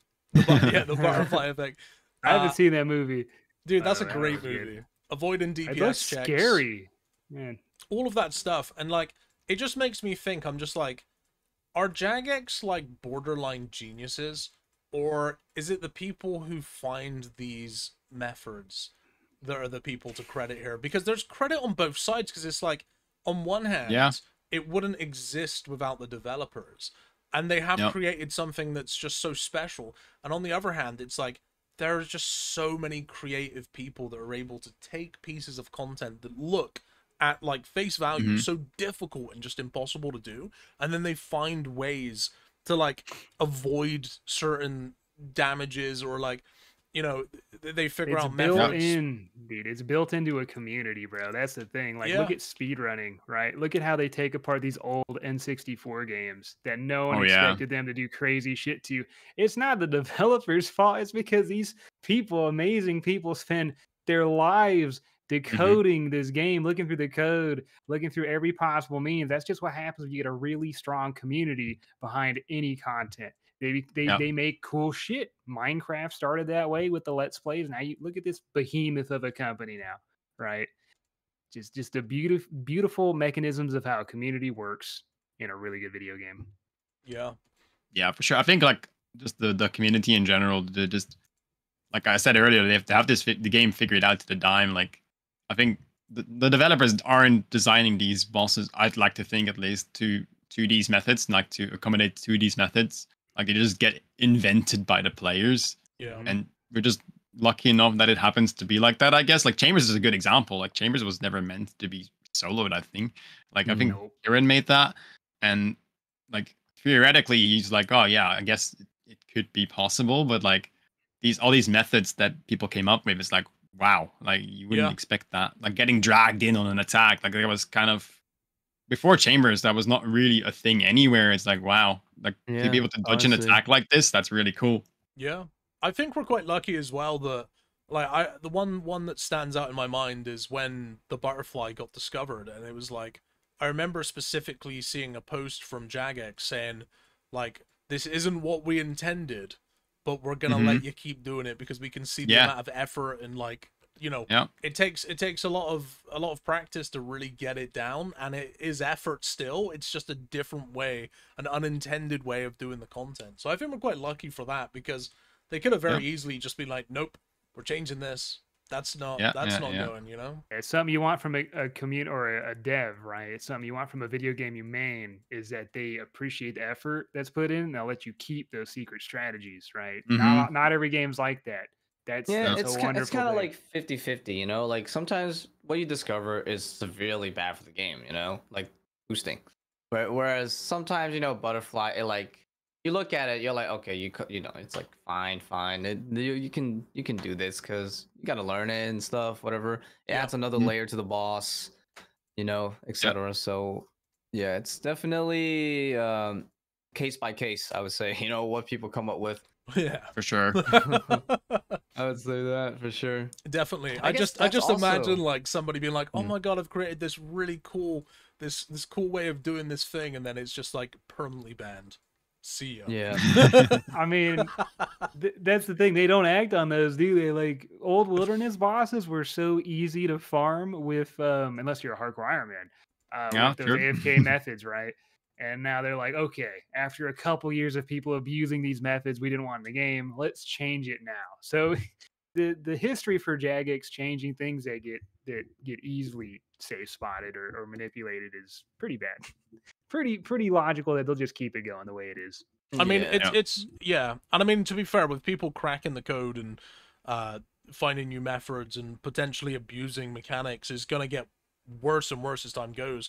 Because, like you said, it's just a community of people that are it's really the information good at it. age, you know. What can you do, right? Like, information will get passed on, it will get assimilated with other knowledge, and then just become like a powerful tool that almost anybody can access to if they want to learn more about certain things and just, you know, expand on it. Yeah. For future content, it's just that's just how it is, you know. If you want to learn something and like get better at it, you totally can. It's there for you. Tom, how long has this podcast been going, bro?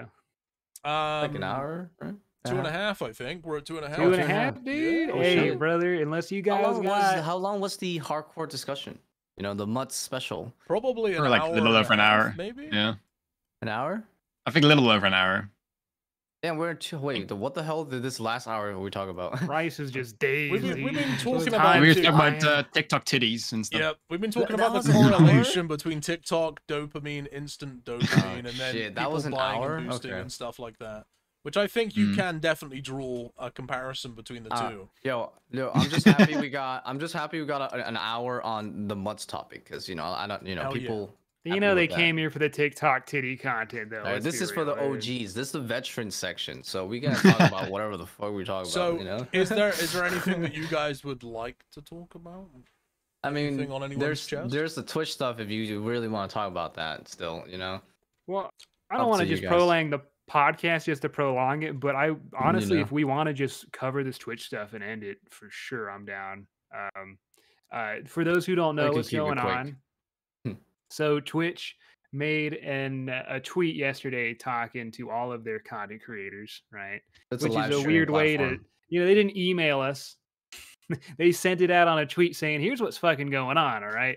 You're not going to be able to put your own video ads. Your ads are going to be limited. It's pretty much it was like a list of things we couldn't do. Super scary language, too. It wasn't like friendly at all. And then next thing you know, we got Elon Musk replying to Kick.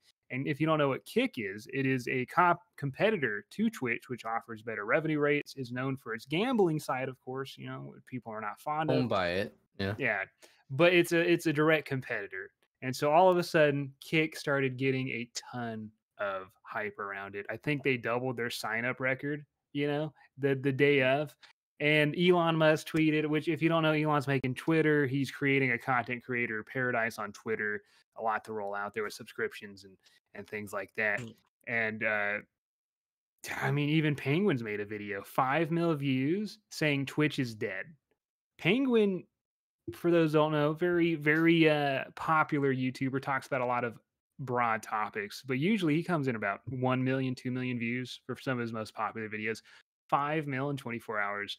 Mr. Beast talking about he's going to stream on Kick just to say, hey, fuck you, Twitch, for being this absolute greedy. So you know what happens next 24 hours? Twitch completely backpedals on everything they just said. They apologize straight up because of the bad virality their greed got them. And now we're in this scenario. What a word, brother. What does that even mean? Virality. You looked it up before the podcast. Dude, I need to know what the fuck the tendency of an image, video, or piece of information to be circulated rapidly and widely from one internet user to another. They say bad news carries faster than good news. Therefore, Kick, the platform of competitor Twitch, is literally using the bad news of Twitch to propagate their own platform, which is a beta platform. And it's working so well. And I'm saying that if they can get Mr. Beast to do one stream, that would be like the tenfold equivalent of when Drake streamed with Ninja back on Twitch, which kind of gave that big original boost, right? It would tenfold the popularity. There's no censorship.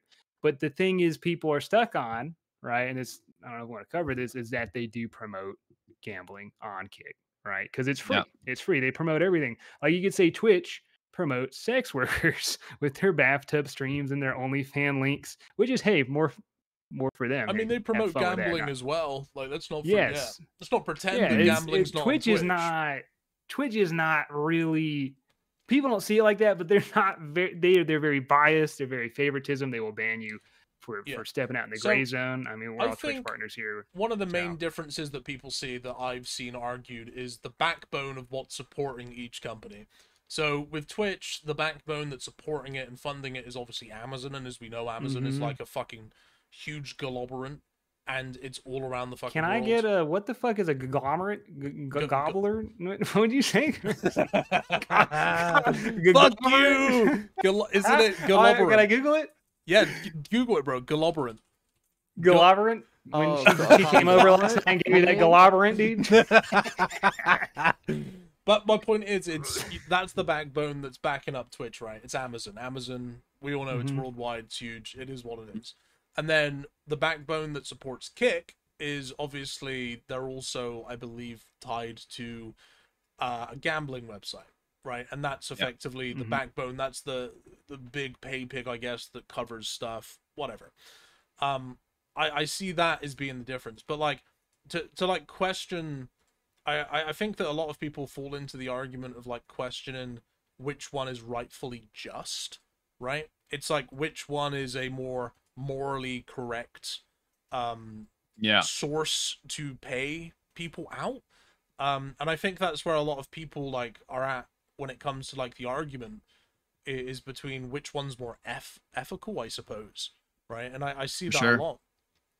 If that's the only thing Kick doesn't have going for them is that people question the I was gonna say ethnicity, sorry, ethicality. I don't know, making that. We shouldn't be using big words on this podcast, man. Yeah, no, we should. But that's all I do. That's the only thing that is being in question is their ethics, bro. And it's funny because it's founded by people who started on Twitch, right? I mean, in my mind, I don't think the ethics going on with Twitch and the way they treat content creators is ethical at all. Right. Whereas I look over at Kick and yeah, sure, they have gambling, they have sex workers, they have everything. But isn't that what comes with freedom? Right? Or don't you when freedom and no censorship is there, doesn't that mean most things are allowed? Right. And with most things being allowed, you have to just be aware of everything. Obviously not hate speech or hateful acts, right? You don't want to be hateful to people, right? It's not everything, bro, or straight up porn. But at a point, it's like, okay, if you're gonna go to Vegas, you don't have to gamble, but you could, right? You can just have fun. Like I don't gamble when I go to Vegas. I just ignore it and I just have a great ass time and I eat food, right? So you could go onto this platform as an adult and you don't have to watch the gambling streams. You can watch whatever you want in the freest way you want with no ads and you talk about whatever. You know, you got banned for some, like, you remember when Twitch had that woke state where you couldn't say certain words and certain political ideologies, which we're not going to get into, but that was weird, bro. It's still kind of going on Twitch. Like, so it's a bit weird. For anybody who doesn't really understand this whole Kick versus Twitch thing, so to give you like a little bit of to paint a backstory, the narrative here is effectively before Kick existed, they had a gambling site. That gambling site was hugely promoted by some of Twitch's largest content creators across the board. And effectively, there were some content creators who were very much against other content creators advertising it based off of, I imagine, the amount of money they were being paid. And effectively, Twitch had to put their foot down because there was a lot of a public outroar about the whole thing. And they said, all right, we're banning slots, we're banning gambling, like it's no longer a thing.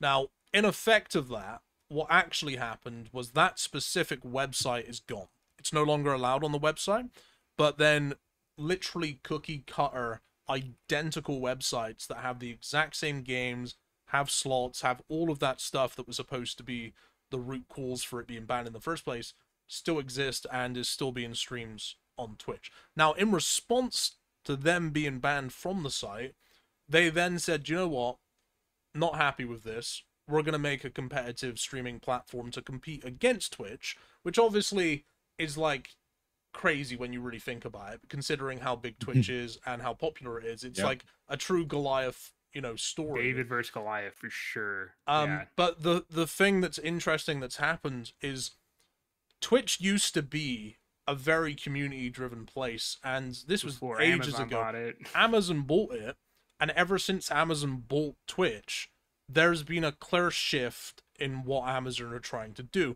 Anybody who has any kind of like business mind or can look at things and read between the lines, you can see there's a lot of things Twitch have tried to push over to us, and they've successfully done so without us having a say in it, which is all about monetization.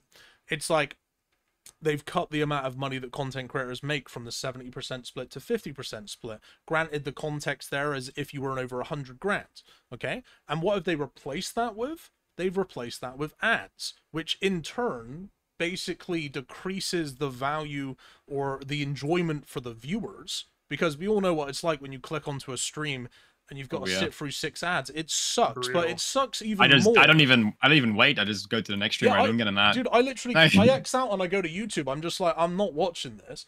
But it sucks even more because if you're watching a stream and you get hit by those ads, then what happens if, like, Mutz is about to get a drop, he's about to open the purple from the chest? There's no, like, playback feature. It's like you've just missed that. My point is, Twitch have made a lot of decisions that have been questioned by a lot of people, and I think it's fair to say that when you really look at it, they're trying to monetize the site as much as possible. They tried to pass a regulation or policy like yesterday, which was effectively, if you're gonna be sponsored, it can only take up 3% of the visible on screen, which is like one little piece of it, which seems so so bizarre.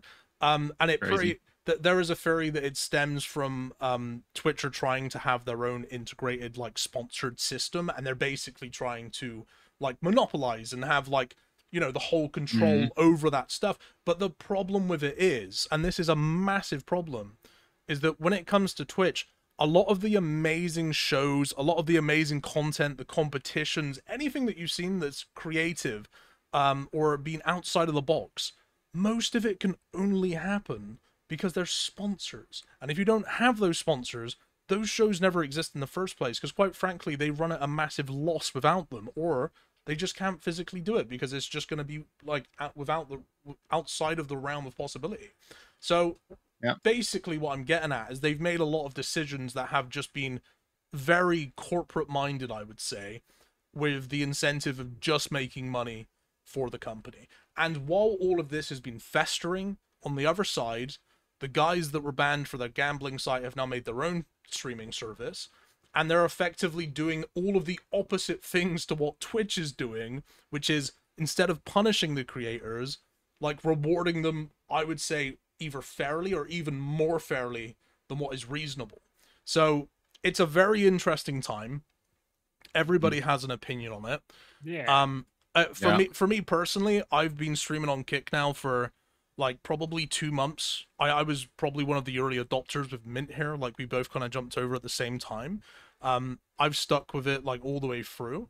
And for me, it's a very simple case of, like, I'll be straight up honest with you boys. Like, for me, it's about the money side of things. It's a simple case of, I hate when I will get a subscription on Twitch, and I don't mean to say that in an ungrateful way whatsoever, but then when I go into my revenue stream and I see that somebody spent $5 subscribing to me, and I've received less than $1.50, and that is a common occurrence, and I don't know why that shit happens.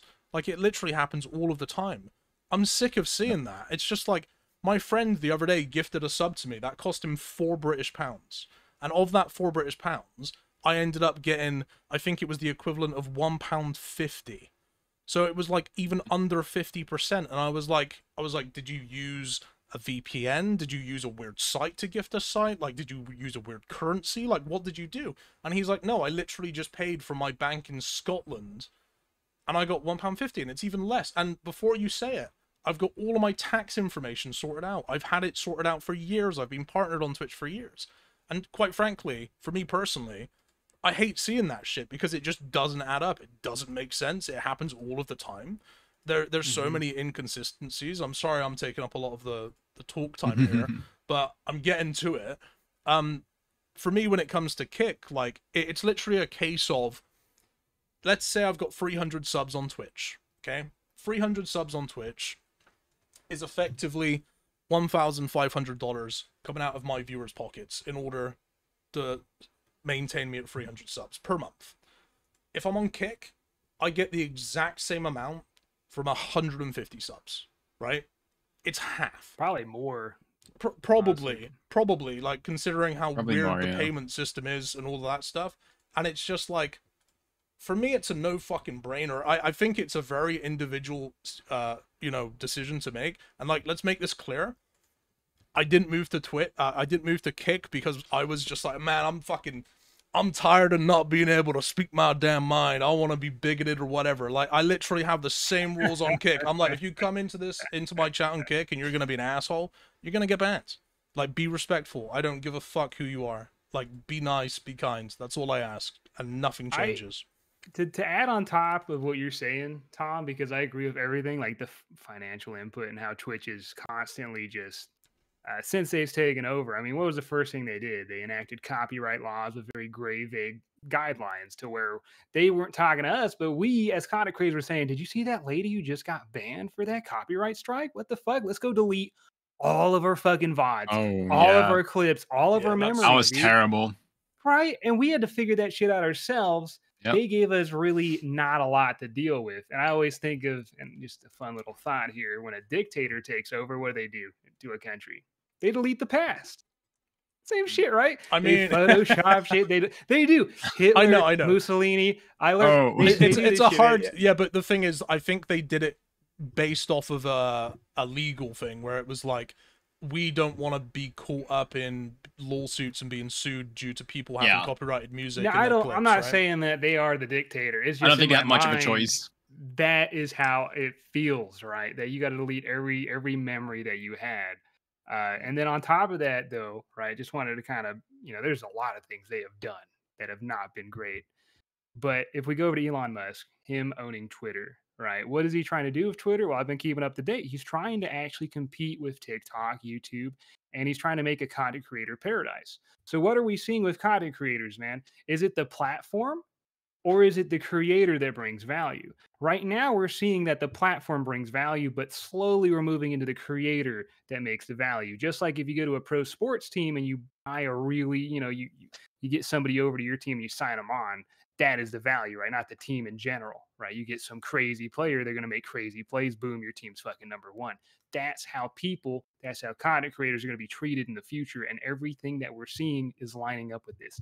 Twitter, right? It's going to be the point where you can actually sign up for Twitter and then have your email address linked to that fucking content creator if you want. And then if he leaves Twitter, you could follow him with your email, right? It's going to be to where you're just going from content creator to content creator, finding content online. You don't care about the platform, and wherever these guys go, they make it big. And when I see Twitch doing the things they've been doing lately, and then I see the people on the other side of Twitch who are not just small gamers, but honestly very, very powerful people, even when it comes to just normal money, not even just in the gaming world. On the other side of that, I can see the shift happening before it even starts, right? That's my mindset, is where I see this shift happening. And the way that Amazon backstepped their apology a day later, they see that shit happening too. It went from how much can we test and take from our content creators into how much can we get back with damage control because we really fucked up. Instantly change of mind, bro, because they realize this. It's a good thing that Kick exists in that case, because I kind of doubt that they would have backed on this if Kick wasn't a thing, because then they wouldn't have had the situation on the money end of it, because that's probably what made the decision like, oh shit, we are losing so many people right now and they're going to a competitor, so like that gives them an incentive to back off. Like, they could get so much hate on Twitter, but they could just say, we don't care, we're in a monopoly here, but no longer the case, really. Like, they have competition now, which, like, I'm personally not a big fan of Kick, but that's fine. I'm still happy with Kick being there, because it means that Twitch is under pressure to do better and to actually provide value as well and improve. So I'm happy that there is competition, even though I wouldn't see myself moving to Kick, but I'm happy that Kick is there, Yeah. It all goes back to monopolies, right? That's why the government ban, even though they fucking exist, obviously, they ban monopolies, because if you have one thing providing all the goods, and they control the price, they control everything, it's not good for the consumer. You get competition, the consumer wins and the creators win, and they have to fight each other to bring the most value. And that is what we are seeing right now, is the most value brought to not even the content creator, but I mean, as a viewer, no ads. Fuck yeah, it creates bro. Are you kidding competition, me? man. Like that's it at the bottom. The bottom line is, you know, it's gonna light a bit of a fire underneath Twitch's ass to sort it out. It's because there is competition now, and it's like What if it's not Twitch just falls, Kick, it's dude? YouTube. There's loads of streaming platforms that are looking more and more desirable to people, and you know, it's the more Twitch like fuck around and make bad decisions that are greedy. Like I think if they just continue down this road, like it. I don't even think they're going to exist in like 5 years if they keep making these kind of decisions, because like people are just going to go elsewhere because they're just doing silly things. And you know, at the end of the day, it's like they weren't there from day one, so I guess they don't value you know, the viewers or the content creators in the same way as the original makers do. And you know, they've probably lost sight of that, and they've lost the grasp of what truly makes Twitch special. And at the end of the day, it's the content creators.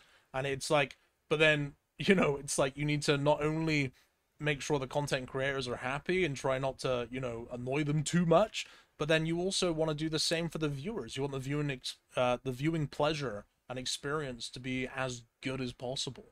You don't mess that up. That's like the key ingredients to having a healthy, successful live streaming website. But And Twitch is failing the fucking. I mean, with the side panel ads, normal ads, like ads on the chat. I mean, what the fuck are they doing, bro? They're just constantly making it so it's not pleasurable to be a viewer. For me personally, the thing that I disliked about the post the most, and I haven't seen many people even talk about this, and I retweeted it. They tweeted out at the bottom of basically their apology saying, "We missed the mark with the policy language, and we'll rewrite the guidelines to be clearer. Thank you for sharing your concerns. We appreciate the feedback. We'll notify the community once we have updated the language." Right? Now, for me, that sits so wrong in my stomach when I read that, when it says we will once we have updated the language. No, like, they said you got me. It's like it's like we're gonna rewrite it in a way which is more. We're gonna put some sugar on top of it, make it sound like less worse than what it is. But the reality is, it's like, well, that means nothing. Like, you're trying to enforce a policy. You're gonna rewrite the language. Like, you're gonna make it sound nicer, but the rules are still the same.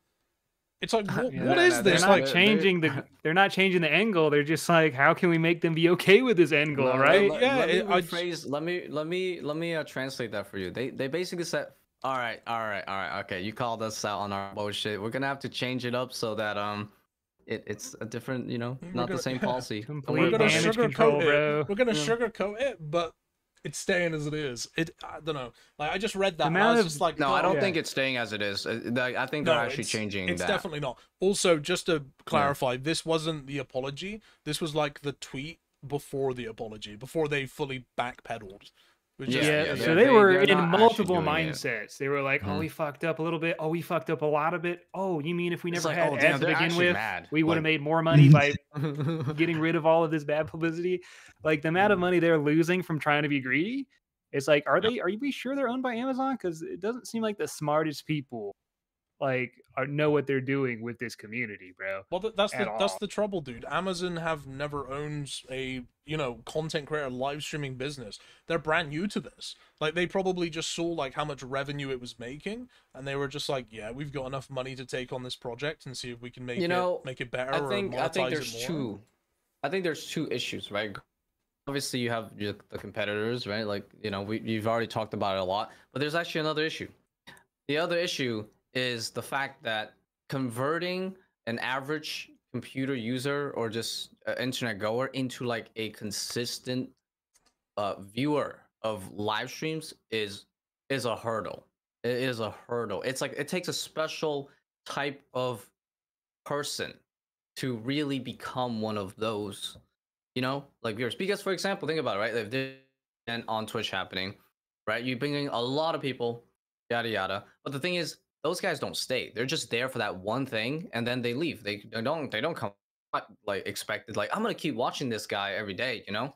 Like, it's really, I think that's probably one of the biggest problems is that, like, you get more content creators, more people are getting into the streaming, but if there's not enough increased in viewers to accommodate them, then what happens, right? We just end up fighting for a limited resource pool that's probably going down, right? And getting smaller.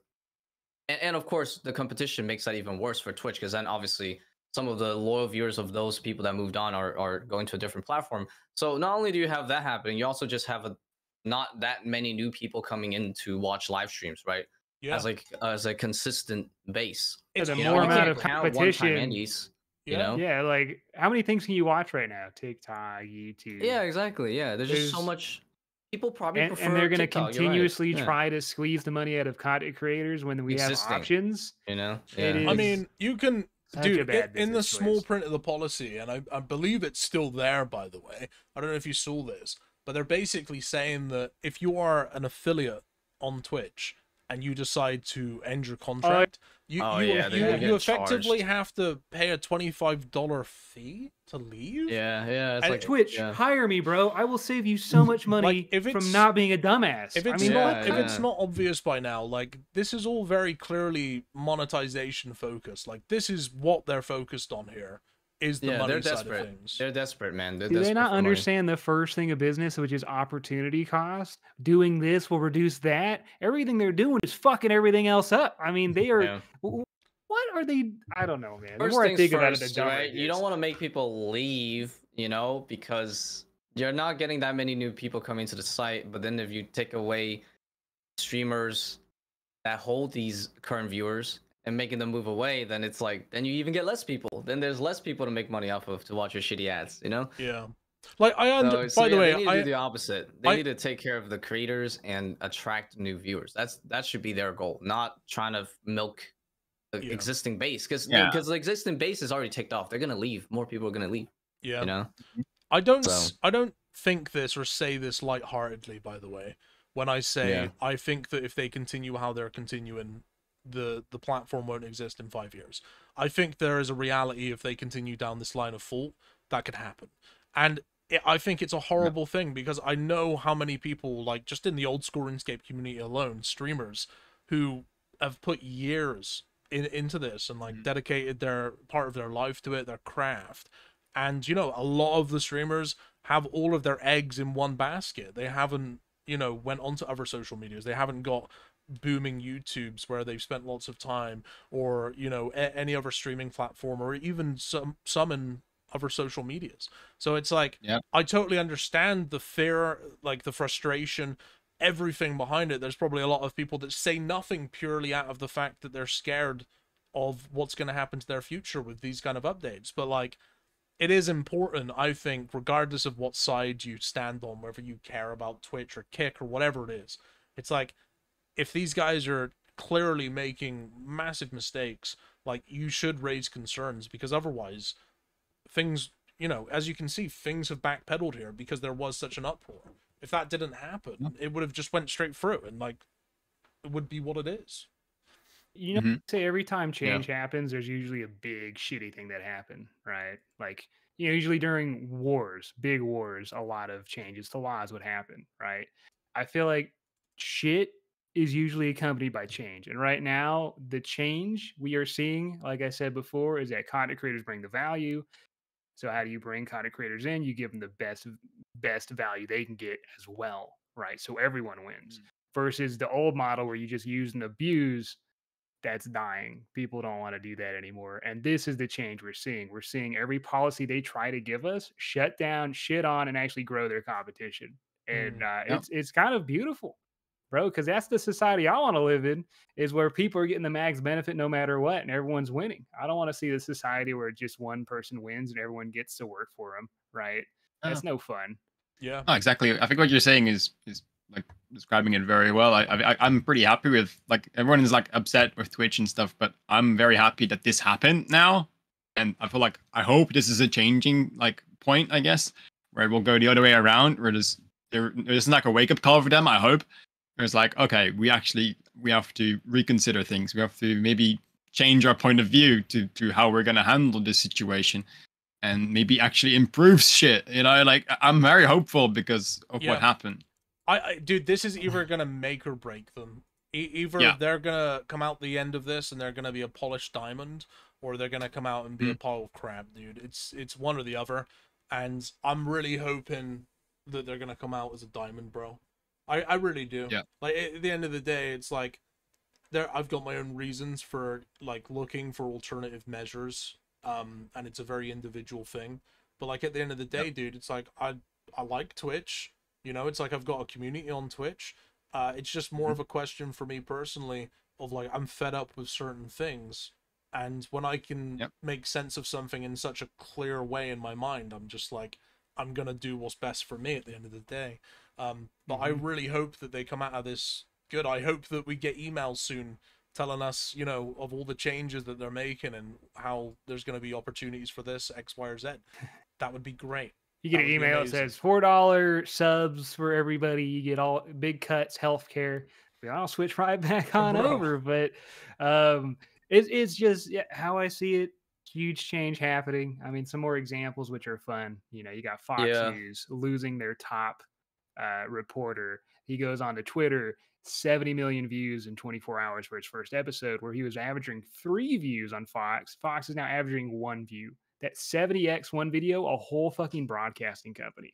Let's not even mention Mr. Beast with his views versus literally anything that's made on the mainstream. Anything. Yeah. Well, the older, no competition. Maybe sports. Maybe fucking sports, dude, could compete with Mr. Beast. That's the reality we live in, and it's slowly inching towards that. And I am fully waiting for the day to where it just comes to fruition, man. I feel like we're inching there. It's so exciting. I love it. I personally love this shit. Dude, I think a reason for that is like in a lot of ways people just prefer authenticity, and like people get fed up with all the lies. You know, I think that for me personally, like, dude, as soon as I discovered the internet and YouTube was a thing back in like 2007, I stopped watching TV. I was like, why am I going to watch TV where I don't get to choose what I watch versus I can just watch some shit. I can find like a creator, an individual that I think is interesting and just learn about, I don't know, his fucking fascination for fungus or something. Do you know what I mean? I'm just like, like that's the deal with it, right? It's just, it's more, I guess, authentic, or at least it can be. Dude, you nailed it on the head with the word authentic. Just one more example. Remember when podcasting boom happened? Remember the Joe Rogan fucking blew up? Why? Because it's not because people just want to go, yeah, 2 dudes talking in a room. Fuck yeah, bro. I love this shit. It's what they are saying is real. And what they bring people on are experts, right? And podcasting is like the truest form of just learning. And when you look at the news nowadays, you really don't feel like you're learning much. It just feels like you're angry and you're paranoid and you're scared. Whereas that's why podcasting blew the fuck up. People wanted this shit right here. Like, that's why we created the OSRS podcast, because not everything that happens in RuneScape is talked about. And a lot of the stuff people want to know. Yeah. What happened with the Tebow glitch? What happened to the mod that went rogue, right? They're not going to tell you. It's so also we bring them the info they want. It's independent as well. It's like we don't have any tie with like Jagex. Like Jagex can't tell us what we can't talk about because they don't tell me anything. It's like what's it to you? You've got nothing to do with this at the end of the day. We can have our opinions on whatever we want. Like we don't have anything, there's no like hidden agenda. It's literally just we come here with our own thoughts and feelings and we speak about stuff. And like, hey, it is what it is, bro. It is what it is. There's such a need for that, bro, that podcasting blew up. If there wasn't a need, I don't think it would have happened. Mad Cow, right? I'm about to kiss you through my webcam in a minute, buddy, if you keep talking like that. God damn. All right, Mutts, I think we're going to end the podcast. We're 3 hours deep. It's been sounds good. A pleasure having you, my friend. Where can the people find you? So I somewhat recently started on YouTube, which I'm currently trying to grow still. So that's definitely where you can find me. It's Mutts OSRS. Mutts OSRS on YouTube. Currently very close to 5K subscribers actually, so that's kind of cool. Yo, let's get in the 5K, boys. Let's get in the 5K. We're about 4 episodes away from the finale of the series, which is the Road to Grandmaster, so that's really cool. No, I don't think it really matters that it's already spoiled, because like everyone knows the end of the series is you know, getting the Zuck helm, but I think that's fine because I think the videos are more about how did I get there, you know, like how did I do the task. So I think that's still it still adds value to the whole series, even though the outcome is known to pretty much everyone. So I think that's still really cool, and obviously on Twitch as well, twitch.tv/mutts. Okay. And on Twitter, I guess, but yeah. Hey, well, listen, boys, we'll have all of the information down below. Everybody, please make sure you get in the subscribed to the description. YouTube. Get him to 5K. He's only, what was that, 80 subs away? 80, yeah. Boys, we can do that. Come on. I'll Give make us a a nice word, thumbnail bro, for this real party quick. and get you it. Should be a new video tomorrow, so I think. Give us a let's go. random word for the people who've watched till the end. The real heroes, dude. What should they type down below? Any word. Ooh, any word. 10-8, wait. What? Hydra. Yes, Hydra. Hydra. Hydra. You know, you know. Okay. All right. You got If you know, you know. Fat Last Hydra. task. That's my last task. Mhm. Yeah. We didn't talk about it, but yeah. They know. They The real know. ones know. Mhm. Everyone knows.